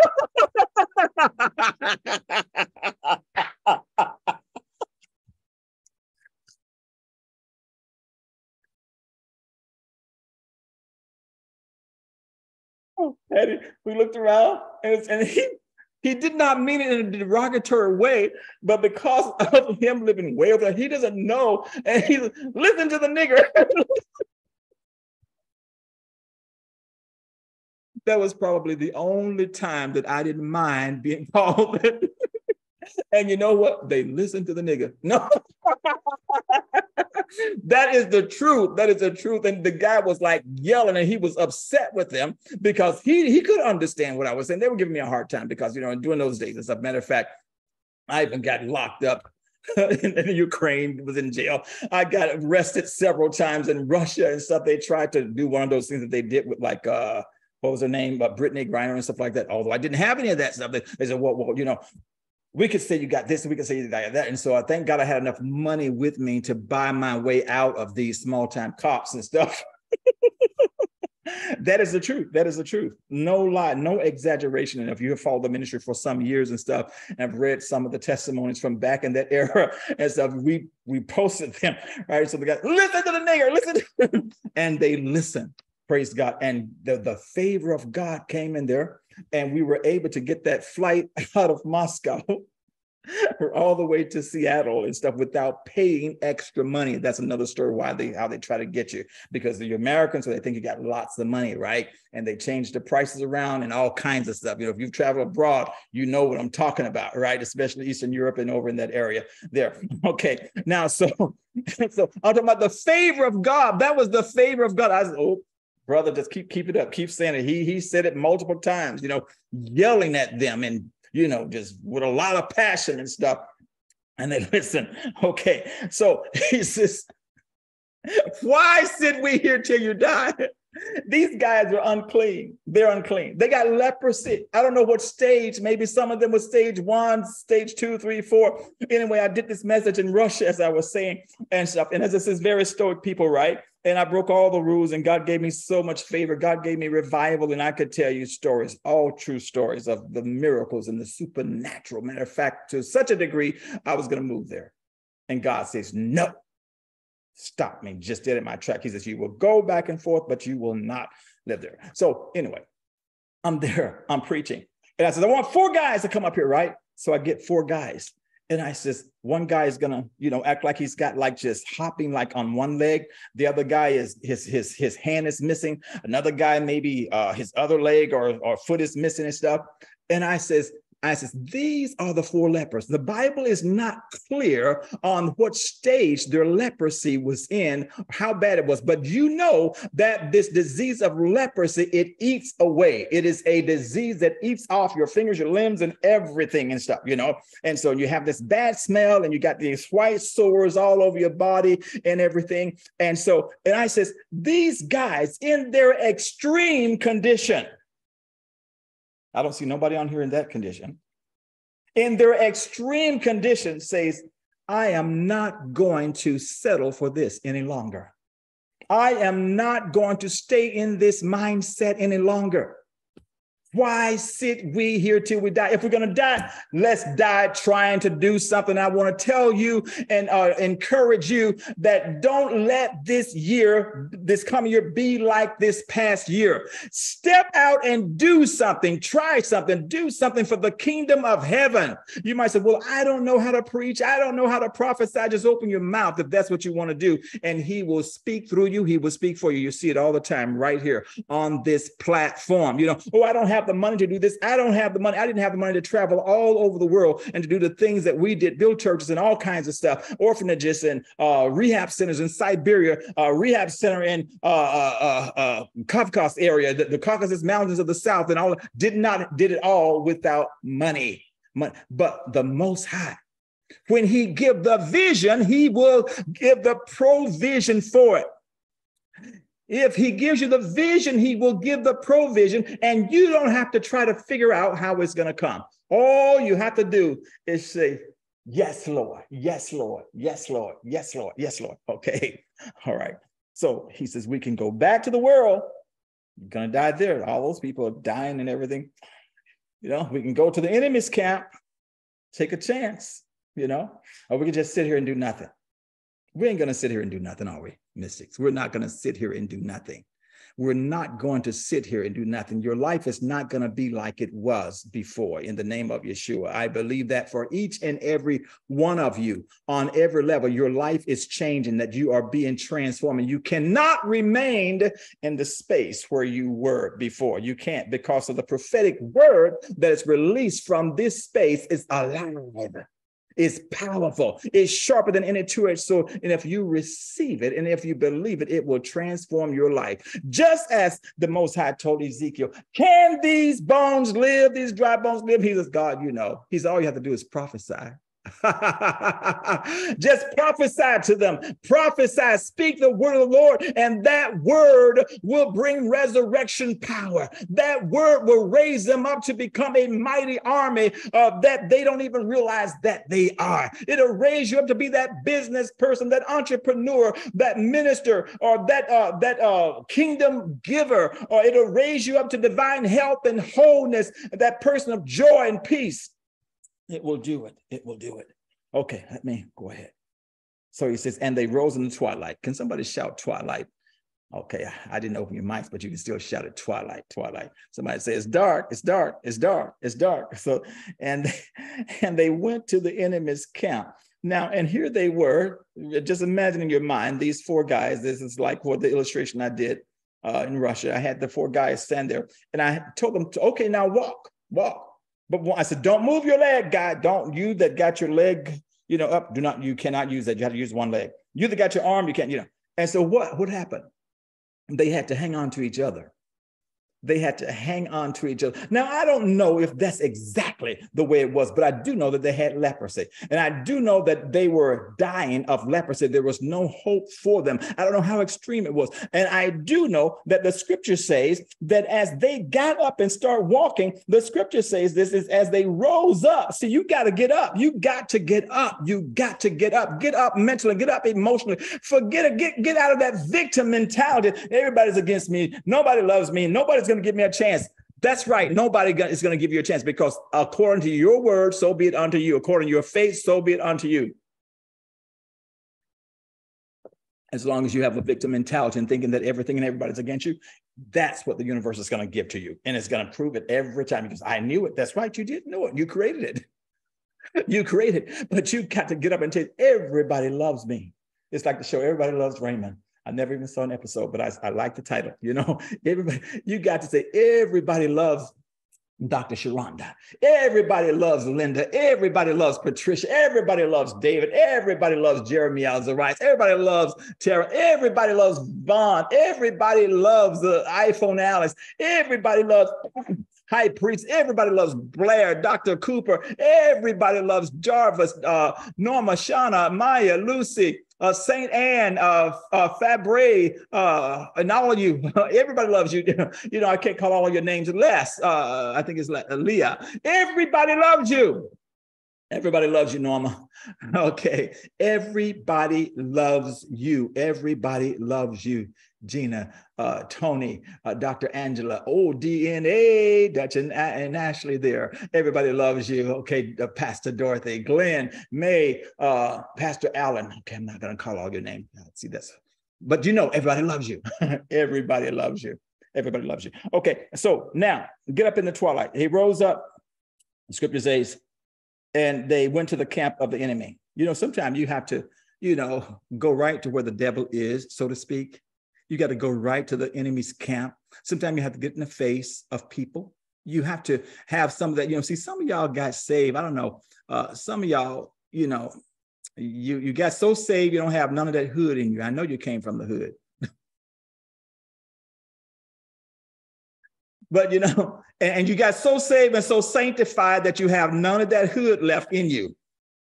You know, backtrack, please, backtrack. Because, you know, although I did spend some of my life in the hood, you know, and in the projects, you know, for several years. I think it was my junior high years or high school years and stuff like that. We had to move to the hood, and I had to get hoodie. You know, I had to know, you know, that I know and stuff. And so when God saved me, you know, and He really did save me and fill me with the Holy Ghost.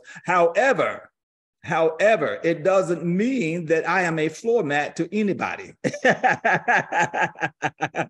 it means that, you know, if need be, I will lay hands and feet on you, you know, the best to my ability. But I don't go there. I don't do that. But what I'm saying is you got to have that mindset of a warrior, because the righteous shall be bold as a lion. You don't go looking for a fight, but if there's one there and people want to persist, okay, I'm going to do my best. I might lose, but I ain't going to lose without swinging, you know.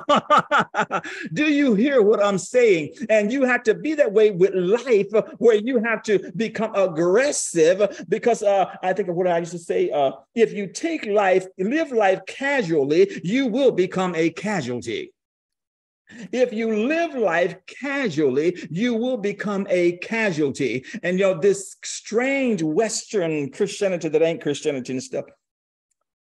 Sweet Jesus, you know, and somebody to you turn like, okay, I only got two cheeks. Okay, and I'm not going to hit those there. But anyway, so you know, but you have to have some of that within you. And if you guys, some of you guys were not raised like on the reservation or in the hood, some of you, who are my reservation people at? Y'all know what I'm talking about. Like, you know, I lived on a reservation, and so you know, but some of y'all weren't, and I understand. God will help you. Look at Vaughn up there. He knows. He lived in the hood. He don't mind me saying this. He lived in the hood.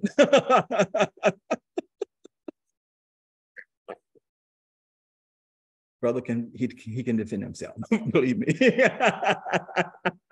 And so what I'm saying, you have to take that energy that is there.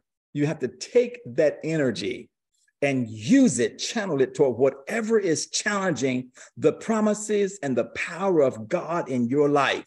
You have to take that energy and use it for that. The kingdom of heaven suffered violence, but the violent take it by force. And no, I'm not saying go get guns and weapons or things like that. I'm talking about your attitude, because your attitude will determine your altitude, how you address things or deal with things. And these guys here, although they were maybe hopping around, they hopped all the way to the enemy's camp. And, you know, when they got up and started to do something, that's when God got up. Did you hear that? When, I always refer back to my grandmama, because she's many times with me, kind of chiming through me, crazy stuff, I don't know. And my grandmama used to say that if you make one step, he'll make two. But you got to make that one step. You got to get up. And once you get up, maybe not necessarily literally, but get up in your mind, in your thinking, and have a plan or something, then the universe, the Holy Ghost is going to get up and say, uh-oh, he's ready now. See, because the master can't come until the student is ready. Your blessings that God has for you can't manifest until you are ready for them, till you are ready to receive them. Okay. That man, that woman that you're waiting on or whatever, maybe can't manifest until you are ready for the kind that you are looking for. And when you get ready, there she comes. Ooh, Jesus, hallelujah. You know, be like, what was this? Isaac out there meditating in the field. You know the stories. This is in your Bible. Isaac's out there meditating in the field. And all at once he hears some camels coming. And he looked up and he see this lady with these long earrings dangling. You know, the camel's moving. Oh, that broke that meditation up, the service right away. You know, okay, this is it. There was his Rebecca, right? And so some of the things can't come until you are prepared, till you are ready for it. That promotion cannot come until you are ready for it. That raise, that business, that ministry cannot until you are ready for it. Let's see what else here. Okay, so they got up in the twilight. Here they go. And it says, for Yahweh had made the host of the Syrians to hear the noise of the chariots. Oh my God. There were no chariots there. Here are these crippled guys walking, hopping, stumbling along the way. And God magnified what they were doing. He magnified the sounds of their feet on the ground as they hopped, as they walked, as they, dragged themselves along the way. He magnified it. God will magnify your little effort. He will magnify. And the enemy went running. The enemy, whatever your enemy is, if it's something that you've just created within your mind, if you can get up from that, it will go running. If there's a real enemy around you and stuff, it will run from you because now you become aware. You're online. You're like AI, but you're not artificial intelligence. You're the real intelligence. You are DI, divine intelligence has come online. And now everything knows that you have the power over it. And so it will run. It will run. It will run. I could tell you stories at the time, work on the job. I won't go into that, where, people try to act up. People try to act up on the job and try to get you fired and all kinds of stuff like that. I just go into my closet. I just pull out my altar here. And the tables were turned around just like that. Just like that. You have to know who you are. You have to know who you are. Okay. So for Yahweh had made the host of the Syrians hear the noise of chariots and the noise of horses and the noise of a great host. And they said one to another, lo, the king of Israel had hired against us the Hittites and the kings of the Egyptians to come. And wherefore they arose in twilight and fled. Ooh, twilight, something about twilight, during that dark time, even the enemy ran, and things were changing for these men because they dared to get up. Get up. And when the lepers came to the edge of the camp, they went back. They went into one of the tents, and they did eat and drink. And they carried from their silver and gold and raiment, and went and hid it, and came again to another one and to another one, and carried from there, and they went and hid it too. Can somebody say overnight millionaires? This is what I'm talking about. This is what I'm prophesying about. These guys went from having only the clothes on their back, homeless out there, in this little encampment, not even in the city, on the outskirts, like the pictures we showed you yesterday, and they became overnight millionaires. Just like how they do it. Let me try to pull this up here. I can't see if I can do it. How they do it, yeah, just like that. Yeah, you got it. Let me highlight this one here. She's getting it. Let me see if I can. How you do it? There you go. Okay, there. Do it one more time. There you go. All right. She got it. So just like that, you get paid. Just like that, you get paid. Now, this was more than what they were even expecting, because see, you serve the Almighty God, according to Ephesians 3:20, unto him who is able to do exceedingly abundantly and above all that you can even think. Not even think, but think or ask, according to the power that is working on the inside of you. But that power did not become activated until they got up. That power in you will not become activated till you get up, get out of that state of mind, change your position, and realize that you have the power and that God wants the best for your life. Woo! Glory to God. I feel like just screaming here. Okay, somebody need to scream for me. I'm going to open your mics and let somebody just really scream. I live in this neighborhood that's kind of quiet and everything like that, and we're kind of new here. Somebody scream for me. Yes. Hallelujah.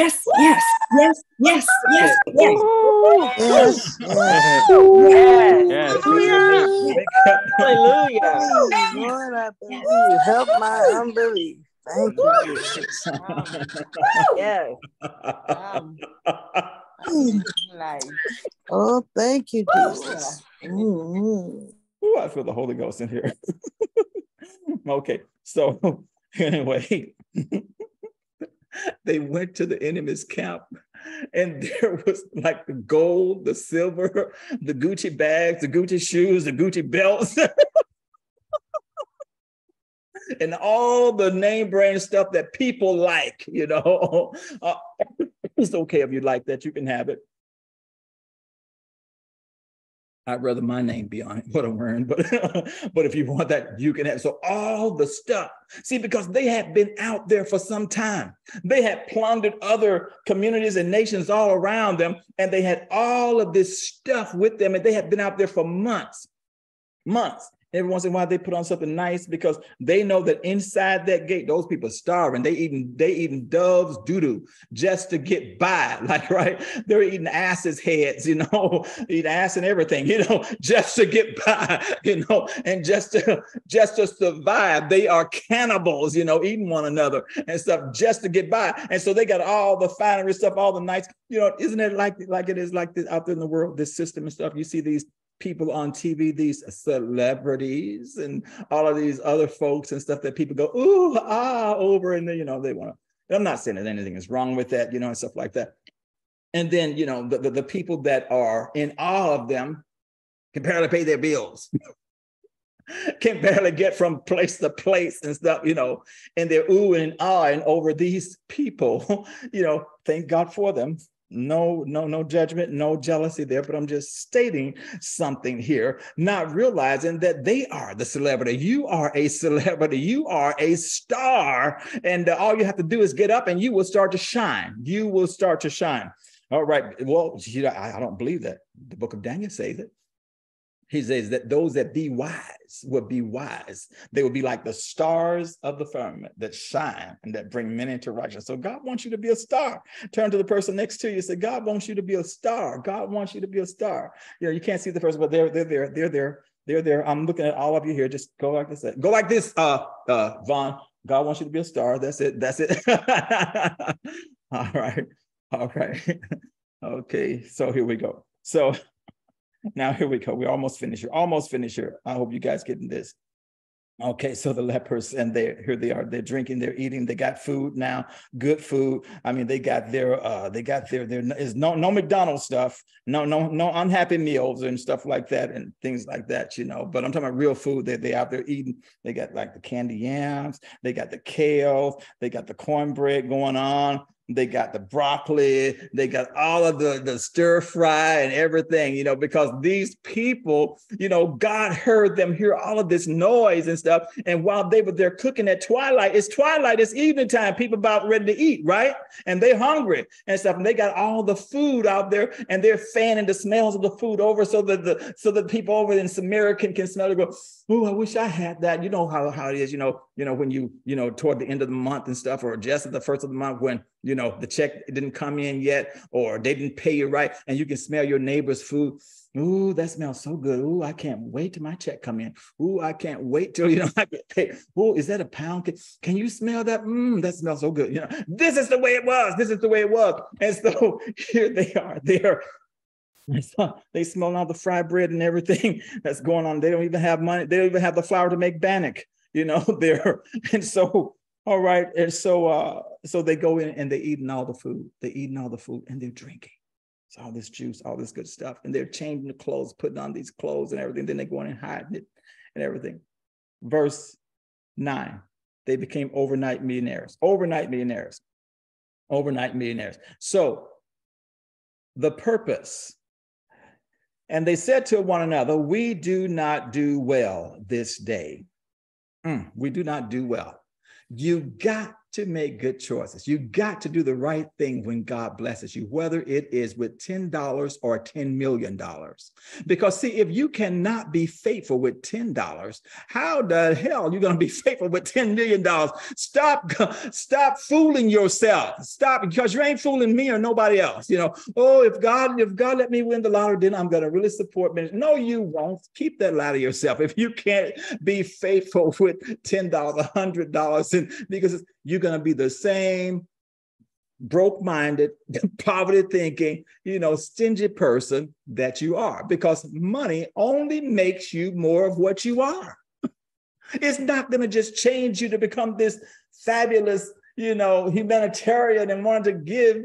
It's just going to show you more of what you are, You should drink like, I don't even know the names of all the alcohol, some low-grade liquor, or you're just going to upgrade that to the highest grade. That's all, If you've eaten bad food already, you're going to even eat worse food. You're going to start getting caviar and all kinds of stuff, paying all that money for something that's going to kill you, Oh, I think I want some filet mignon now, Stuff ain't even cooked and you're eating that raw stuff, bleeding right on your plate and stuff. And you taking that stuff right in your body and thinking that you are all this and 2 bags of chips because you can now go to the Olive Garden. So, can you hear what I'm saying? Stuff, killing yourself, and not even killing yourself softly, but killing yourself faster, with all of that stuff, because you did not learn the lessons down here and you got blessed with all of this and you don't know how to manage it. And so you are doing all of this crazy stuff sometimes that people do to impress somebody. They ain't even studying you. They don't even care about you. Maybe they want what they can get from you. That's about all. And so, but we go around doing all. Get up from that. Don't die in that mess. Don't. He says, we're not doing well. We're not doing well. So the purpose for this wealth transfer, if you will, because it's happening right now. It's happening right now. It's happening in consciousness. You have to change your mind. See, I think we thought when we was hearing this way back and stuff like that and preaching this, that all at once, there's going to be a truckload of money that's going to be dumped on us and stuff like that. No, it is happening right now. But, it is happening in consciousness as we set our intent and get our minds right and stuff. And as we get a plan and a purpose for our life. So what would be the purpose for $10 million, say, or $100 million or whatever? What would you do with that? Have you written out something that you would do with that? But say, I think I'll just go here, go there, and eat here at there, and just travel all over. Okay, that's okay if you want to do it, but the purpose for that is much bigger than for you. It is always for others. For God so loved the world that he gave his son for the whole world. Okay. It's the law of circulation. That's how you keep it going. And people find themselves stagnant because they don't know how to release stuff from their hand. And the more you hold on, eventually the day will come that there won't be nothing there one way or the other, because you did not practice the law of circularity, of circulating what God had given you so that it could become more. And we're talking about harvest and stuff. You can't have harvest if you don't have a seed in the ground, have seeds in the ground. Okay, so now let me just hurry up and finish here. Let me see, what time is it? God, I think I'm going a little bit, almost at the top of the hour, so just right on time here. So he says, we're not doing it. So you have to check yourself so you won't wreck yourself. Check yourself so you won't wreck yourself. Make sure that you are a good steward and manager over what you have now. If you are not a good steward and manager over what you have now, you don't need to be going like, oh God, give me this, give me that. No. You manage what you have now, whether it's 2 mites or whether it's 2 million mites, you manage that properly, according to the kingdom of God. And then that's going to make space for the more to come in, because to whom much is given, much is required. More responsibility can be given to you because you have shown yourself faithful. Well done, you good and faithful servant. You know the story, the parable that Jesus said, to the guys that had the talent. It was all about money. It wasn't about, oh, he can sing so well. He can hit the highs. No. It was about money. It was the money. Jesus spoke about money. Much of the gospel, it was about money. Why? Because it was the gospel of the kingdom. Can I just go off a little bit here, just a little bit? See, it was the gospel of the kingdom of heaven, the gospel of the kingdom of heaven. He was speaking to those people 2,000 years ago, but he was really speaking for our time here specifically. Why? How you know that? He says, go and preach the gospel of the kingdom of heaven, that the kingdom of heaven is at hand, the kingdom of God, that the kingdom of heaven, Uranus, Uranus, that's where the word comes from. And we know that Uranus is the ruling planet of Aquarius. This is the dawning of the age of Aquarius. So it was a clue for the age of Aquarius that was to come 2,000 years later. So all of these parables that Yeshua spoke to these people, it was there for them at a very low level, but it was really for us that would be living in the age of the gospel of the kingdom of God and the kingdom of Uranus, the kingdom of Uranus, or the kingdom of the age of Aquarius. Are you hearing what I'm saying? It's there. It's there. Okay, so now it was about how to manage money. It was about dealing with finances because it's going to be very, very important, you know, for establishing and advancing the kingdom of God in the earth, not in the sky, not over in the Middle East, but the kingdom of God within you and wherever you are. That's what the kingdom of God is advancing. That's what the kingdom of God is coming to. Okay, now, so he says this. All right. Let me just get off this and go on. So he says, we're not doing good here. This is a day of good tidings. So, you know, you got to tell, you got to share with people. People, you guys are here on this. I've been doing Rise of Mystics for 4 years now, right? And some of you don't tell people about it. And some of the reasons why you don't tell people about it, because you are afraid to tell them that you're going to be persecuted if you tell them. What they say, we're not doing good. You're not doing good. You're not doing well. If you're coming here eating and eating and eating and you're not sharing it with anybody else, you're just becoming a spiritual glutton. Pause and think about it. You're becoming a spiritual glutton. You're becoming selfish because you're receiving all this. And if you're here, you must be receiving something. Otherwise, you shouldn't be here, right? So if you're here and you're receiving, you should be sharing what you are receiving with others, sharing with others, even inviting them, you know, but sharing with others, it is very important. Otherwise, you're not doing good. You're not doing, so you got to do the right thing. Somebody shout, do the right thing. I think there was a movie called that. Do the right, you got to do the right thing, you know, and so he says, wait, we're not doing the right thing here. This is a day of good tidings. This is a day of good tidings. I don't care what the news tell you and what the politicians tell you. This is a day of good news. This is a day of good news. This is a day of good news. It's not a day of, oh, the next variation, a variant of COVID, or the next thing that they have already launched, that they're going to make it known by early part of next year and stuff like that. You know, that's their world. That is, we are in the world, but we're not of that world. This is a day of good news. It's not a day of like, oh, in their system, recession is there, you know, and it is happening and the system is going to fall apart. But thank God that we are not a part of that. We are in the world and not of this world. And your resources comes from source. It comes from source, not the Fed, not this, not that, or whatever. Matter of fact, I'm going to even show you how to, I'm going to be giving some information here pretty soon, not here, but to not show you how to get your house back, because you're actually a tenant in your own house and you think you own the house. But on your mortgage deed, it says that you're a tenant. He said, my house, so that's why they can take it back. Go miss 2 or 3 like notes on and stuff. They will start to foreclose on that place and let you know that you're only a tenant, you know. And a tenant, that's the word that was used for a slave. Ooh, so you're working for the banking system, you're working for all of that stuff, but there are ways around that, and that's part of the way that the wealth transfer is taking place. And we're going to be sharing this. Some of the stuff I shared back with you back in September. I told you I was going to be talking about things like this, common law and things like this, and the Lord just opened up something just recently where, you know, we will be able to do that, where I won't have to do just all of this other stuff, but I'm going to show you how you can get the information and take back what the enemy stole from you. Because see, here they are there in the enemy's camp, and overnight they became a millionaire. Do you realize that people are becoming millionaires overnight? That is really happening, you know, that it is really happening, not just by winning the lottery and stuff, you know, but the favor of God, and things are happening. There are legal things that can be done that can change your life immediately, just like literally like, what? You know, I didn't even know about this. See, we don't know what we don't know, you know, and so, but we're going to be talking about these things. All right. So he says, this is not good. This is a day of good tidings, a day of good tidings. Even if you've gotten a negative report from the doctor, is a day of good tidings, a day of good news. What's the good news? By his stripes, I'm healed. By his stripes, I'm healed. And if a person decides to transition, that's okay. They can transition and stuff. It's still true that by his stripes, I'm healed. It doesn't lessen anything, okay? If you got a negative report, credit report or whatever, you know, you are the head and not the tail. You're still the head and not the tail. It doesn't matter what that report says or what the system out there says. That doesn't change that. All right. So now he says, he says this is a day of good tidings, and hold this day is a day of good tidings, and we hold our peace. Stop holding your peace, people. You need to shout it from the mountaintop. You need to tell people. Number one, about your spirituality and what you are doing, what you are experiencing.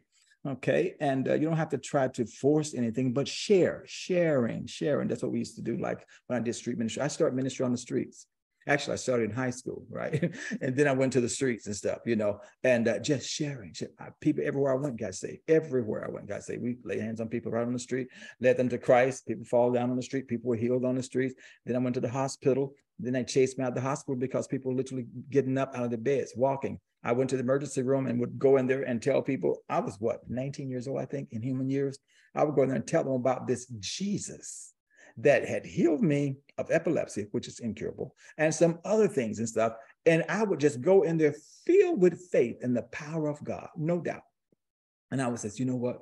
They're suffering in the waiting room, waiting in the emergency room, waiting to be seen and stuff like that, I remember John Gaston Hospital. That's what it was called in Tennessee. Look it up. And I remember I did this on 2 occasions, went in there and began to tell them the good news that they were healed. And God is my witness. I lied not before God. I prayed over the people, told them, okay, you can go home now. And people went like, okay. And they literally got up and walked out of the hospital. Literally got up and walked out. The pains left, everything left. And it was like, I broke that hypnotic spell of that illusion of the sickness, the disease, or the pain, or whatever that was going on. And they came to reality, back to reality, and they realized that they did not have to experience that. And they literally got up and walked out of the hospitals. Oh, I could tell you many, many stories. These are true stories, no exaggerations and stuff. But what I'm telling you, that the good news will change lives if you believe what you are speaking. Sometimes it'll work when you don't even believe it yourself. I've seen that happen too. I pray for people and go, oh my God, I don't know, Jesus. One little story here before I end. I was in this place called, it was in northern Manitoba, near Ontario, one of these remote islands. And I had been speaking in the far north, in the Northwest Territories, and word had got around about there's this kid up here working miracles and prophesying all kinds of stuff. That's what they call me, right? Because I used to use, tell you this, don't tell nobody, okay? Because I looked so young, plus my hair was really short, right? At that time, look even younger, and I was skinny because I was fasting all the time. I couldn't grow a mustache. So they would call me this kid, and people didn't respect me. And all I wanted was R-E-S-P-C-T, and I couldn't get, and so I came up with this idea. I'm going to get some mascara here. You had to sneak and do it, right? And I would draw a little mustache on, and, and people didn't know me. So I go to another community, and so that they would see this guy. So they didn't call me like a little kid because they saw because I just could not grow mustache. I don't grow hair so, and it's the native part and the Native American part of me, right? And so, I would do that. And they start changing the way that they perceive me and started to accept me, right? So here I am in this community. The only thing is I would, in those days, I'd get so wound up preaching. I'm running or jumping or whatever. I'm sweating. And then I use a handkerchief, wipe this side. So I got a mustache on this side, and this side probably don't have one. And I'm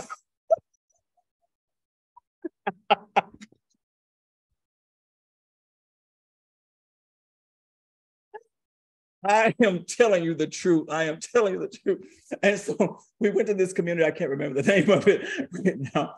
Oh, it was up there. And this chief had invited me because he had heard of all the things. And I flew into the community with my interpreter because they spoke, I believe it was Bush Cree up there, Bush Cree language. That was the language that they spoke.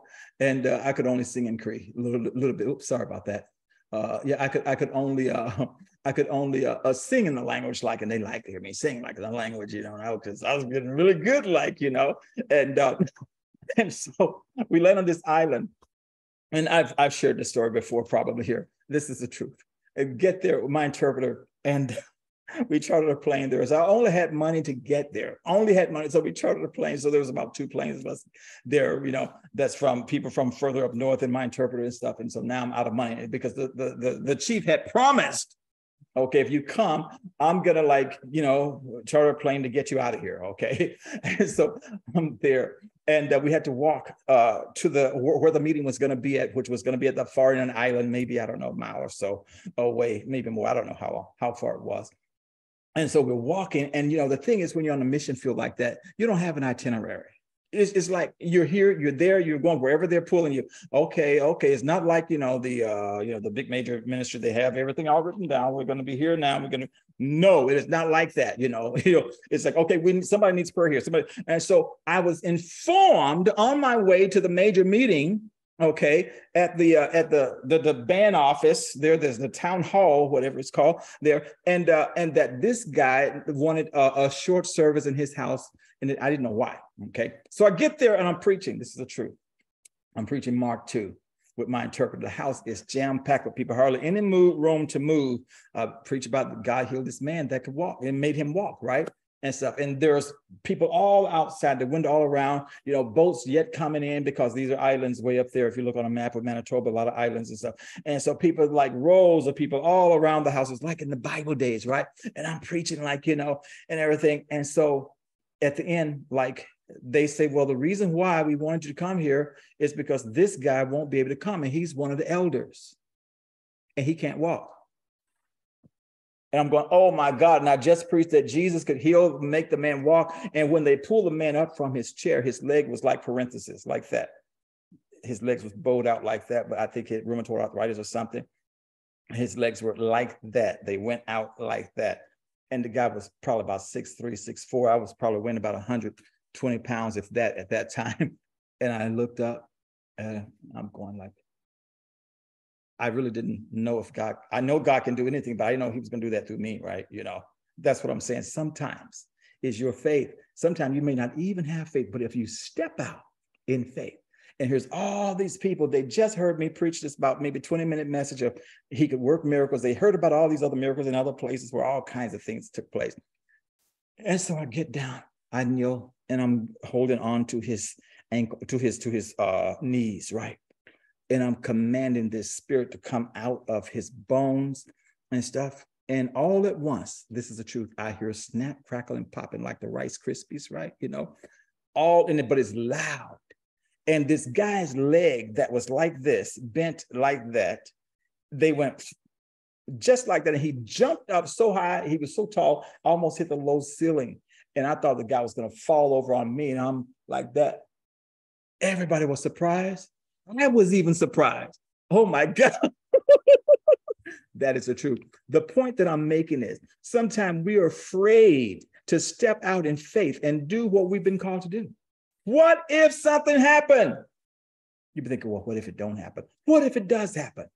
What if it does happen? It's God. It's the spirit that's working through you. It's not you. It is him that's working in you according to his good pleasure. So these guys say that, hey, what we're doing is not good. We can't keep this to ourselves. We got to go tell other people. We have got to go tell other people about this blessing, about this abundance that's come. And he said, because if we don't tell, he said, some evil thing is going to fall upon us. If we just keep this to ourselves and don't share, something is going to come and take this blessing away. And so the rest of the story. They went to the king's house and they went to the porter first. They went to the portal, actually. And I can imagine they were saying, unclean, unclean. The porter comes out there. What's going on? The porter is the gatekeeper. How many know that the gatekeepers need to hear this? The gatekeepers need to hear this. The gatekeepers, and I know some of you are gatekeepers here. You're intercessors and you're gatekeepers, for the things of the Spirit of God. You're watchers, watchmen, watch women on the walls. You're gatekeepers and stuff. And so they went to the gatekeepers and they told them, and then the gatekeepers went and announced at the king's house. And the king said, well, this is just probably not true and stuff like that. And this is just probably a trick of the enemy. That's what the king said, and so finally they went in to search out and they found out that the enemy had ran off and left all of their Louis Vuittons, their Gucci, and their Italian suits and shoes and all of the fine things. There was a whole trail of them and they left all their cars. They left all of their it's in your Bible, it says it. They left all their cars, their SUVs, their luxury cars and everything. It was all just there in the garages, just waiting for them. And all they had to do was go and just pick it up. Just go and pick it up. Right place, right time. Why sit here till we die? abundance and wealth is waiting for you now and in this coming year as Jupiter comes into Aries and light up the beginning of the year. See, Aries is the beginning of the zodiac. That's the beginning of things. So God is saying there's a new beginning for you, new beginning for you.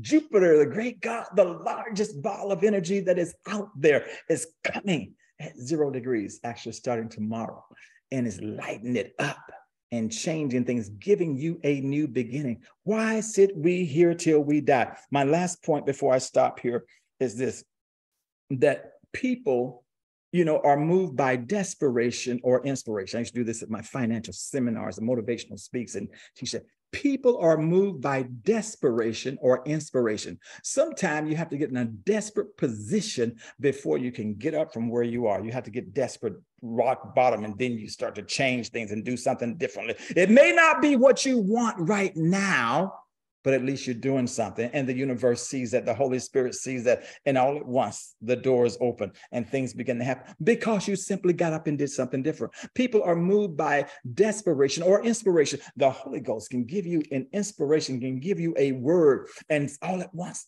your whole world change, can give you an idea, business idea, something to create, something to do, something out of the blue. That's why it's so good to meditate. Go within. Meditate.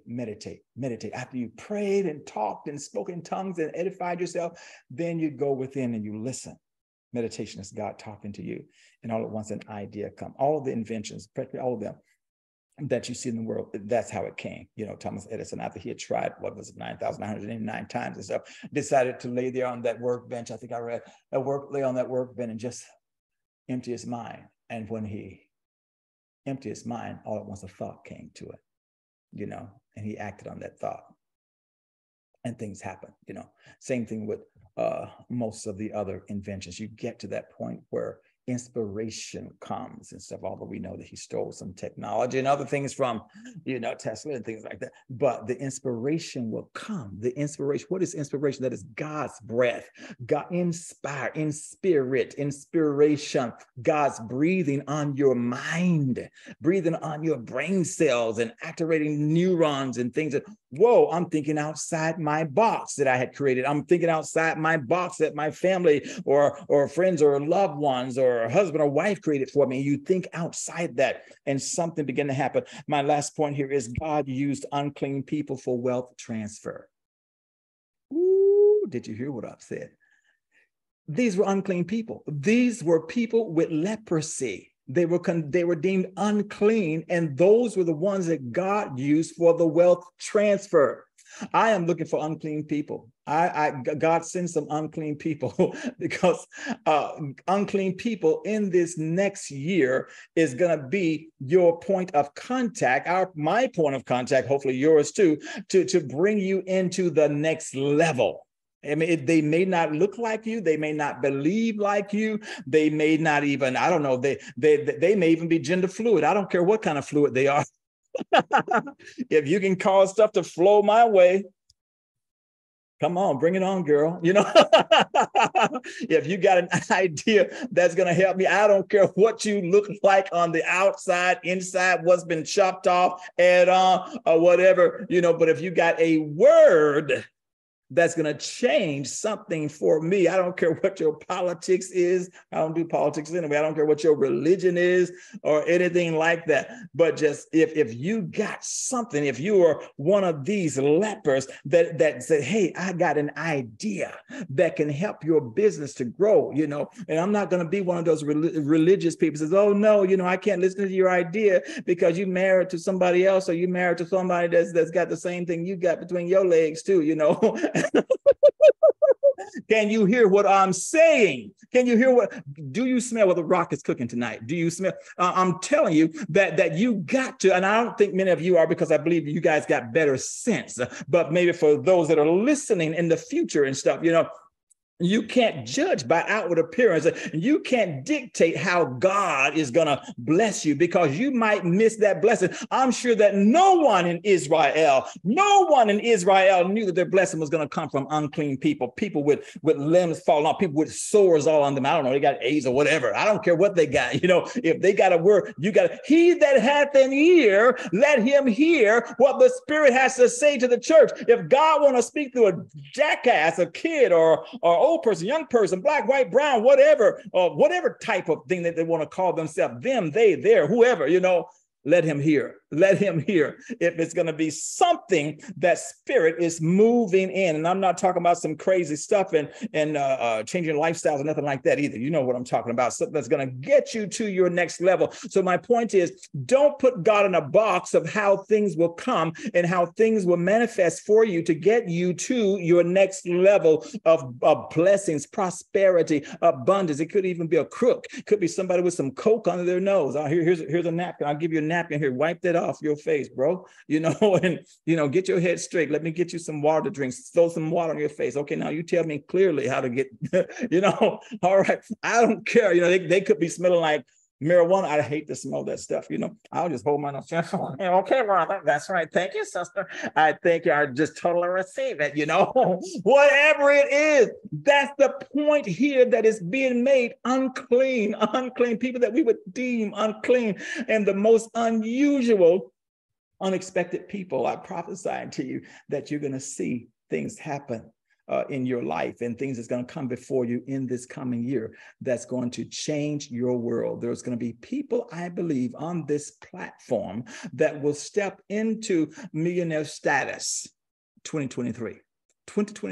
I believe that. I believe that some of you that have zero status, all at once, you're going to have like 5-figure, then 6-figure, then, or whatever. It's going to go, it's going to grow. Because if you align yourself with Spirit and what God is doing, and if you can hear, just as they went to the porters, so the gatekeepers, and then they went to the king's house and they saw that it was there, and you see it. And if you can see it, you can have it.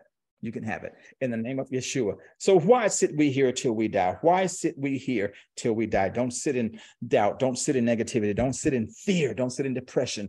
Don't sit in fear of what used to be and all of the other stuff, but rise up and move forward. God started to move things, and things started to work when momentum started, when they started moving. All right. So Father, I just thank you for your Holy Spirit tonight. I thank you for all your people on this platform here tonight. I thank you for this word that was spoken to your people. Is the word of the Lord for this hour for us. And I receive it. And I thank you, God, that it's been deposited within every life that is here in the name of Yeshua. And those that are listening later will hear this word, and this word will germinate within their spirit, and it will produce fruit 30, 60, and 100-fold according to your word. And I bind up everything that would seek to steal this word away, every vulture, every fowl, every demonic force, or everything that would seek to do that. I come against anything that would seek to cause it to be uprooted. But let my words, which is your word, resound within the minds and the consciousness of your people, even in their sleep throughout this year. When they find themselves in a tight spot, when they find themselves being tested for what they're believing, let the word of the Lord God resound louder within their consciousness, to know that if they keep moving forward, that things will happen in the mighty name of Yeshua. And it's so, and it can't be otherwise. It can't be otherwise. Anybody agree with that tonight? I'm going to open your mics here. And if you agree, I want you to shout that you agree, or say amen or something if you agree with that prayer and that prophetic word tonight. If you, let me see if I can get you here we go. Sorry. Open your mics if you can. I agree. I agree. I agree. Amen. I agree. Millionaire I mystic. agree. Right. Let's do it. Amen. Absolutely. We agree. Absolutely. Absolutely. Yes and I amen. agree. Amen. His word. Thank you, Father. I agree with that. Amen. I Amen. receive it. It I is agree. done. Amen. I receive I it. receive Amen. it. Yes, And you're worthy. amen. See it. Amen. Cannot And be I know when otherwise. I I see agree. it. I Hallelujah. agree. Amen. I Agree. agree. I I agree. agree. Yes, Lord. Yeah, I agree. I Yes. agree. Amen. Hallelujah. Information is in the chat for those of you that would desire to sow a seed, give, and to this ministry, you can do that. But we just praise God and we thank you for just being here tonight. It is already past the top of the hour, but I'm going to ask the women of God if they, of Dr. Pastor Dorothy or Prophetess Sharon have anything to say, or if God is moving in that way. We know that we've given you the word, the prophetic word already, but if there's something specific that somebody is feeling to say, use the icon to raise your hand quickly, and we will get to you. Can you guys hear what I'm saying? If there is nothing, that's okay, because I believe that the word of the Lord, this word is solid, is found, is true, and it's a more sure word of prophecy. So with the, I see Dr. Okay, where did that go? Okay, did I see? I thought I saw Dr. Pastor Dorothy's hand go up. If you did, put your hand up again so I can see it, and it'll help me from, oops, it keeps going up and down. I don't know why. Let me just try to find you here. Okay, there we go. Okay, Pastor Dorothy, you can unmute yourself. Good evening, Mystics. I was just listening to the word tonight, and yesterday I was preaching from Ezekiel 37, where it says, prophesy to the dry bones. Yeah. And it was saying, speak to the dry bones in your life. What's going on in your life? And if you were in a good place this year, you should be in a better place next year. And if you were not in a good place this year, you should still be in a better place next year. So God is speaking really what Prophet John was speaking tonight. Why stay here and die? Let's move on, because God is saying, move into bigger and better things. So speak to those dry bones, speak to the place that you're in, and watch God move, because God is on the move. He's saying, come up higher, come up higher, come up higher every day now. And so if you are listening tonight, it is come up higher. It's your season. It's your time to prophesy. You've had us prophesy over you. We prophesy and prophesy. Now it's time for you to prophesy to your situation and watch God move. God said, this is the year that every kingdom member, everyone that's in the kingdom should prophesy. Yes, amen. I agree. I agree. Thank you for that word, mighty woman of God. Hallelujah. Hallelujah. I see Dr. Sharonda Stewart, your hand was up, I believe. Hello. Hello. Prophets. Hello. This is my first time on the line, and I am so excited. You came from one of my favorite scriptures. Why sit here and die? And that's what I've been really ministering to the leadership that God has entrusted me with. Why sit here and die? He has hit our finances. He has hit our families. But I said, it's time to wake up and take your place in the ascended place where God has placed you. And looking at it from a negative, I said, look at how power is actually in the scientific realm. You need a negative and a positive to bring forth power. But we always look at the negative, and in the spirit, God is saying, look up higher so that the positive can connect to the negative, so that his anointing, his power can override any situation. So once we look at just like, I'm here, but once you take your place of authority in the ascended place, not in the resurrected place, but in the ascended place, God will show you the power and the anointing that resides within you, so that you can overtake that place of authority where you supposed to move into, that place of authority where you are supposed to take, that place of authority where your finances will be a magnet to you. The money will come to you. You understand who you are. Raise up your energy so that whatever anointing, whatever energy you're drawing, the anointing is going to come to you. Yes. So I look at our negative, it's not a negative. See it in the negative so the positive can come, so the power can oversee that situation. Then people can see the light and they can see the Christ in you. Amen. That's what I really got. And it is time for us to see that. That's right. It is. It is. Praise God. We really just appreciate you sharing that.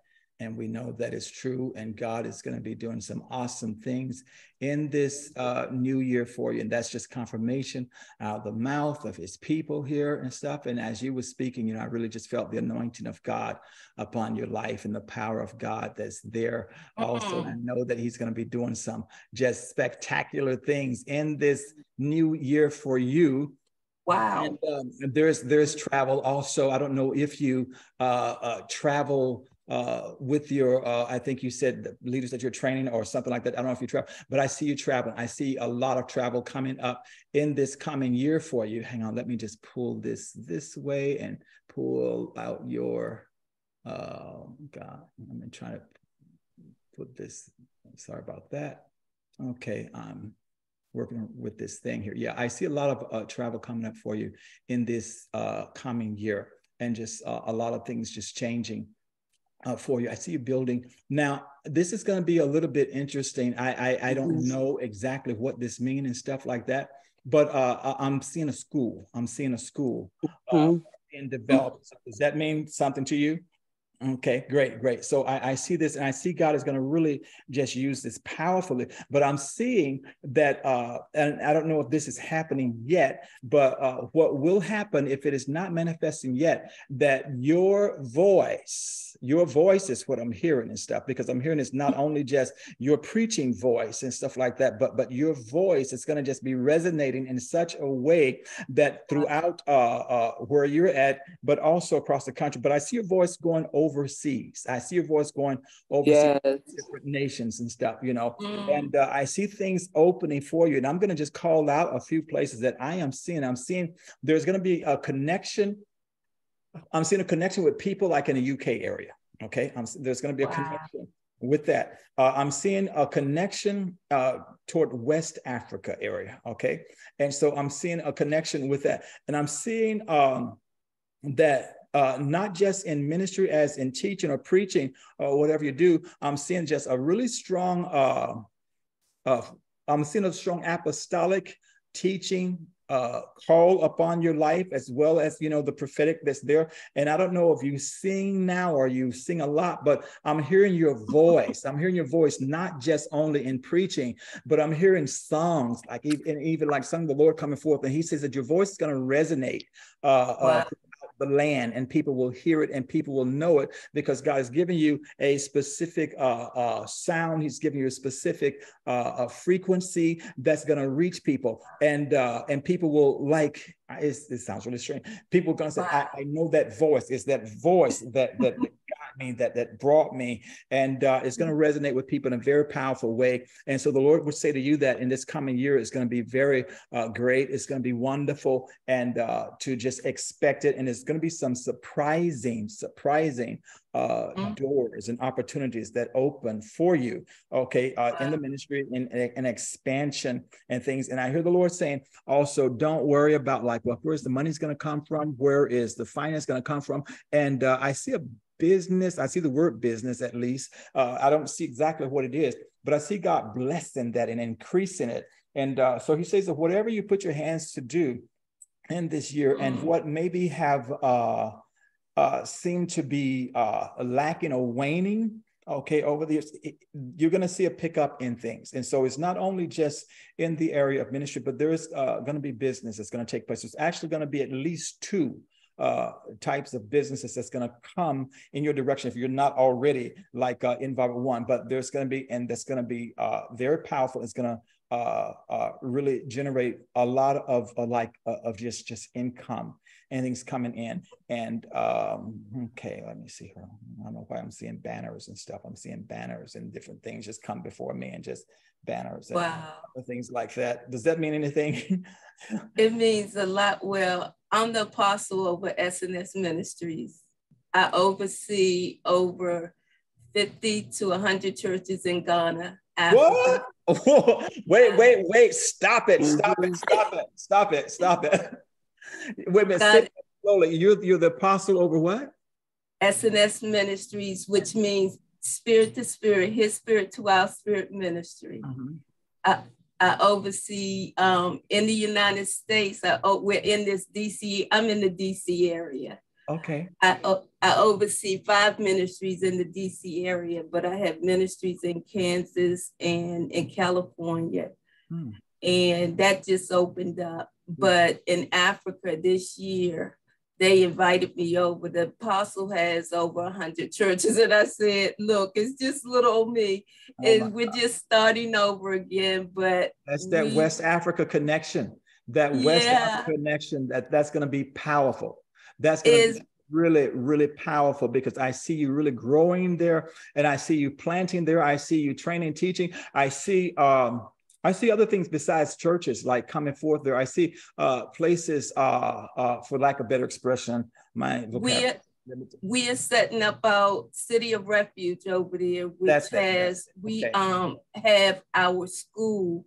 We have not only a ministry school, I'm the dean over at the University College Seminary. So we're taking that school over there. And the city of refuge is just we are getting engineers so that we got over 600 acres of land. Stop. I want to tell you about that. but I'm thankful for that, because I saw land, I saw buildings being built, but these were not just churches that were being built. And you said like city of refuge, I see places, I see like distribution centers and stuff. And when I start to see all this stuff, I'm going, okay, like, because sometimes I kind of like back, and because we don't know. We look after the flesh and natural, but God has big dreams for you and plans for you, and things are going to fall in place and stuff. And this is your season. This is your time for that. And I do see the land. I see stuff, just a lot of things that's being donated, and just a lot of favor that's going to come, from both sides, this side of the ocean and that side of the ocean also. But I also think that something big is going to happen in the UK. There's going to be some type of connection that's going to be very big, that's going to put you on a larger stage, if you will. UK. Can't tell you when this is going to happen, but that keeps coming up in my spirit. And so the Lord would just say to you, just to, he's giving you this as a confirmation for you to just move with speed with it, and not looking at yourself or what you have or don't have to do this. Because as I said, there's going to be some type of business that's going to be apart from ministry, but will work as ministry, that's going to be working with this, that's going to support this. And this is going to, it's going to like take off. One of the things is going to be in the area of technology, because I'm hearing technology now. One of the things will be in the area of technology, and it's going to take off really fast. And it's going to just be a blessing. It's going to just grow really, really fast. Now, praise God. Hallelujah. Can I, okay. So is your husband in ministry with you, or is, you don't have to say. He's not in, no, he's not. He's a great supporter. Okay, that's right. Okay, right. And so it is from that end, what type of business is he involved with, or what does he, he's in government, but what God has opened up with, I'm just in awe what he did. He put me in finances. I help people out in finances. I do taxes. I take people from owing over hundreds and thousands of dollars worth of taxes and bringing them to zero. So he just blessed me with that ministry. That is, and do you do this as a business, or I do it as a business? Okay, great. It just took off in the past 3 years, and it's just increasing. And I'm like, God. So people have come alongside and said, okay, you do the taxes part. We are helping out millionaires. God has just opened the door for millionaires. We got to talk. But something is coming from his side. There's a business that is going to be developed from his side. That's why I was asking. I could see that he was a support, for what you were doing. but there is something more that's going to come from his side of business that's going to be developed and stuff, and that's going to really also take off, because I saw two that's going to be just working really well and stuff. And it may have something to do with technology or something, because I heard the word technology there also. But that is just amazing. And praise God. So we never talked. And is this your first time here? This is my first time here. My dear friend I just met, Tony McCullough, Anthony McCullough, he said, you got to get on the line. You will feel so at home. Because I just, if I sat and told everybody where I came from, what I did, but this is something that I call him Daddy. Daddy has truly raised me. And I'm just coming back out. Amen. It's a great time to come out. It's a great time. And you're just going to make big steps, just big steps. And, just be like these lepers. You're not going to sit, just go, just keep moving. And as you keep that momentum going, you're going to see the blessings of God, and things are going to just open up for you. And God is going to give you a mighty boldness and a wisdom and just really just a favor, like I keep hearing about. Do you sing at all? Or do you know that you can sing? No, no. Okay, that's okay. That's okay. I being a seer, my voice goes. Okay. Is what the Lord is truly leading me to is to really start a broadcast on getting a podcast going. Okay. So that I can bring forth the people that I know all over the world. Because where I'm at is just totally kingdom teaching. So I'm just sensing that real strong in my spirit with the podcast coming through. I believe that could be it, because I hear your voice. It's going to be your voice, and something about the frequency of your voice is going to really resonate with a lot of people. And you're going to hear people even saying that, that your voice was soothing, your voice really just touched them, the message also. But there's going to be something that God is doing with your voice that you're going to hear again and again over the years that people say, about this. So praise God. That is awesome. I see that Prophetess Dorothy also, I believe, is getting a word, or has got a word. You can unmute yourself, Prophetess Dorothy, if you don't mind. Okay, thank you, Prophet. I just agree with all of the things you were saying. I had my hand up, and I didn't know that you were going to prophesy over Dr. Stewart, because I saw her being a water walker. Is what I had seen, and that God is going to take you to another place in the prophetic, is where you are going to update the prophet's dictionary. God says that he's going to give you some words. I'm hearing, seeing words, acronyms, and all of that, and he's saying he's going to give you something new to add to that prophet's dictionary. He says that those that have doubted that you are a prophet, because you're just not a prophetess, but that you've been called to the office of the prophet. And people that have doubted that are going to know by the accuracy of the words that you will be able, that you're going to give. He says, pay attention to your dreams, because he's going to give you a lot more strategy and a lot more directions in your dreams when you sleep. And he says there's been those that have wronged you or taken from you and tried to hold you back. And you have said, just forget it. But God is saying that he's not saying to forget it, because he wants them to apologize publicly, because that is going to strengthen your ministry and bring you to a place that they really stood in the way of you going. I would say like about 5 years ago. It's been like 3 to 5 years ago. And he's saying that some people who could have boosted you and have helped you move up refused to. And he says that you're in, and you don't hold a grudge, and you say, just forget about it, forget about those people, what they took. Let them have it. But God said that is not his heart for you in this season. His heart is to put you on, he says, public display. You are one that he wants to show off. And so this is your season. This is your year in 2023 that God is showing you off. That's why it's not going to be hard for you. You're not going to have to strive a lot. And God is going to send those alongside you that are going to strengthen your ministry, that people that you can trust, that you can impart things to. It's that because you have a lot now that's on your plate that if you would let go of, you could do a lot of other things in those ministries, overseas in those ministries that he's given you. And so he's sending you help in this season. Mm-hmm. Hallelujah. I received that. Well, I walk in the office of a seer, a prophet. Mm-hmm. I walk in that office. So with the apostleship and the prophet, that's one of the highest ones. And with me just really getting back. When I say I'm getting back, y'all would never believe where I came from. I had 2 strokes. I couldn't talk, I couldn't walk, I couldn't do anything. Mm-hmm. And this is God.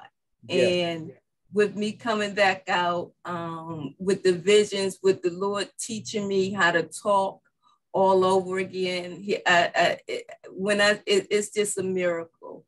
Amen. But God has not only opened up Africa, West Africa, he opened up South Africa, Cape Town, in Dubai. He opened up Jerusalem. He opened up Turkey, Spain, Australia, and Canada. So we'll be going to those countries next year also. I saw you traveling quite a bit next year. I see you traveling quite a bit next year. Awesome. So I've received that. So the prophets are waiting, because with the revelation that I've been given is just out there. And I believe this is the time for the body of Christ to embrace what I say Source is doing, what he's doing, and really showing them, bringing the prophet level. He's shaking off the church that's in the prophets, so that the totalness of his life, and it's going to be a different, it's going to shock them, but some people been waiting on it. Just to clarify with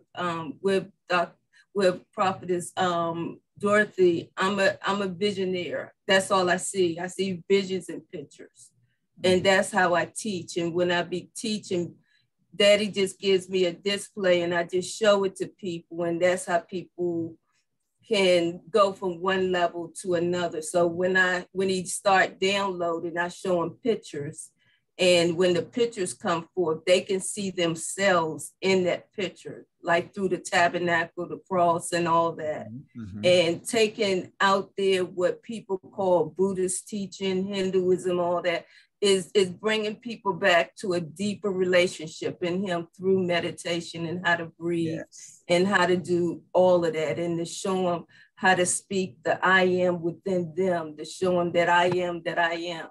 So it's just taking the prophets to a total different dimension, and where I'm going at with the 3D, and to show the prophets how to move from, what Jesus Christ, with the Old Testament left us with, is in 5D, but why is the church still in 3D? Mm-hmm. So this is not my platform, so I'm just going to be quiet. Thank you for sharing. That is awesome. Can I ask you one more question about, is your father living? Your biological father? Yes. Okay, because I see that your father is very proud of you. I don't see much talking, much of a voice, but I see that he is very proud of you, and very proud of the stance that you are taking. And God is saying that he is going to enhance that relationship. It's going to go stronger in the next few years. He's not going to leave here without you knowing and how he feels, and rectifying some things in the relationship. I hear you. All right, let's go. I hear you. Okay. Thank you, Prophetess Dorothy, Pastor Dorothy. I see Tony, your hand is up. You can unmute yourself. Oh my God, Prophet! I just wanted to say real quick. I just wanted to confirm, as you began, this is the young lady, this great woman of God. As you know, we had the ordination service over the weekend, and I was ordained, and she conducted the proclamations, the prophetic proclamations, and she was so powerful. The very next day, which was yesterday, that was Saturday. The very next day, which was yesterday, we were on the phone for about an hour, powerful conversation, and she shared so much with me. And Prophet, everything you just mentioned was on point. I'm talking about every syllable accurate. I'm just blown away right now. I mean, I know you as a true prophet, and Apostle Sharonda. I've heard this man prophesy earthquakes in regions where they don't have earthquakes, and it came to pass. But tonight, the word he just delivered to you was every single thing that you mentioned to me in our conversation yesterday, including when he said West Africa, and then when he mentioned about your voice, Prophet John. I just want to say real quick, and I'm going to take 5 more seconds. She was a student under the late Turnell Nelson, who had a very distinguished voice himself, but she shared with me about her having a distinguished voice. And here you go tonight mentioning about the frequency of her voice. And my God. And then real quick, a woman of God, Pastor Dorothy, everything that you just mentioned to her as well, on point. I'm talking about on point, amazing accuracy. But the thing you just mentioned about her dad, I had a chance to meet her mom at the service over the weekend. And her mom not only supports her, but goes everywhere she goes. And I actually walked her to her car, and we had just a short conversation after service on Saturday. And she was just one of the most proudest moms I've ever talked to. And so when you said that about her dad, I kind of put her mom in that position as well. But just wanted to confirm that the word that you guys just delivered is just pinpoint, accurate, and just, I'm amazed. I just wanted to mention that and encourage the mystics. I just thank you, Tony, for coming out like that and share that, because that's important. Like, on this platform, we do a lot of prophecy stuff and things like that, and people are hearing, and then people hear the recording, hundreds of people around the world. And it makes it even more just powerful when somebody comes out and just confirm that this is like, the truth or whatever, that we're not just, so I really appreciate that. And thank you. Indeed. And congratulations on your ordination. Thank you very much.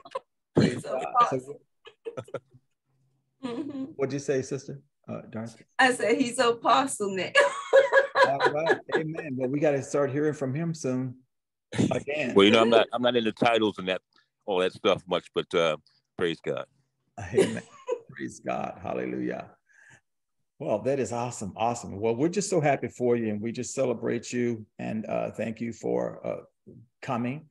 And the Lord had a plan for you to speak. I saw you earlier, and Spirit kept telling me, okay, to say something to her, say something to her. So I said, okay, God, we'll see. I'm just glad. Thank you. It is hard for a lot of people to prophesy to me because they don't know what to expect. But once you know Spirit knows what to say. Amen. Thank you so much. Bless you. So we look forward to having more contact with you, and Tony will give you my information because I need to talk to you. Okay. All right. So this has been just amazing. Why sit here till we die? Amen. Awesome things. And we thank you all for just being so patient here tonight for this session. And we'll have our prayers on Thursday. And after that, our next meeting will be January the 2nd, I believe it is. And so we'll give you guys a chance to kind of like relax and just chill or whatever, and digest all that you've been receiving, put into practice. Another thing that Brother Tony, she said that he told her, see, that's what I'm talking about. Like, you have to tell people. See, had he not told her to come tonight and to be a part of this, that word that was released tonight would not have gotten to her. And I don't know if you realize the importance of the prophetic word, but the prophetic word, it creates, it launches forward, it confirms and stuff. And when God put his seal of approval on it, especially through people that don't know her from Eve, and just call out specific things that the Spirit called out. You know that it's God, and it's going to be more of an encouragement to her, and she can use that word, that prophetic word that was given to her tonight, as a weapon when the enemy comes to try to say, no, you can't do this or that or whatever, and so amen, that's powerful. And so another reason why your voice is going to be so pronounced and everything, and is because of what you went through with the strokes and stuff and couldn't speak. And so everything has been readjusted. The frequency, the pitch, and everything has been readjusted. And it's going to be that unique, like your mentor was said. Okay. All right. But bless you guys. I'm going to give you something to go out on. We'll see you Thursday, those of you that can. And we thank you for being here. We love you all and appreciate you, all your pastors that are out here, bishops and apostles and prophets and teachers and mystics and wizards and and everything. We got them all here, and rabbis and everything. We just appreciate you and we love you. Okay, I'm going to give you some music to go out on just in case you want some. Okay, and we'll see you Thursday.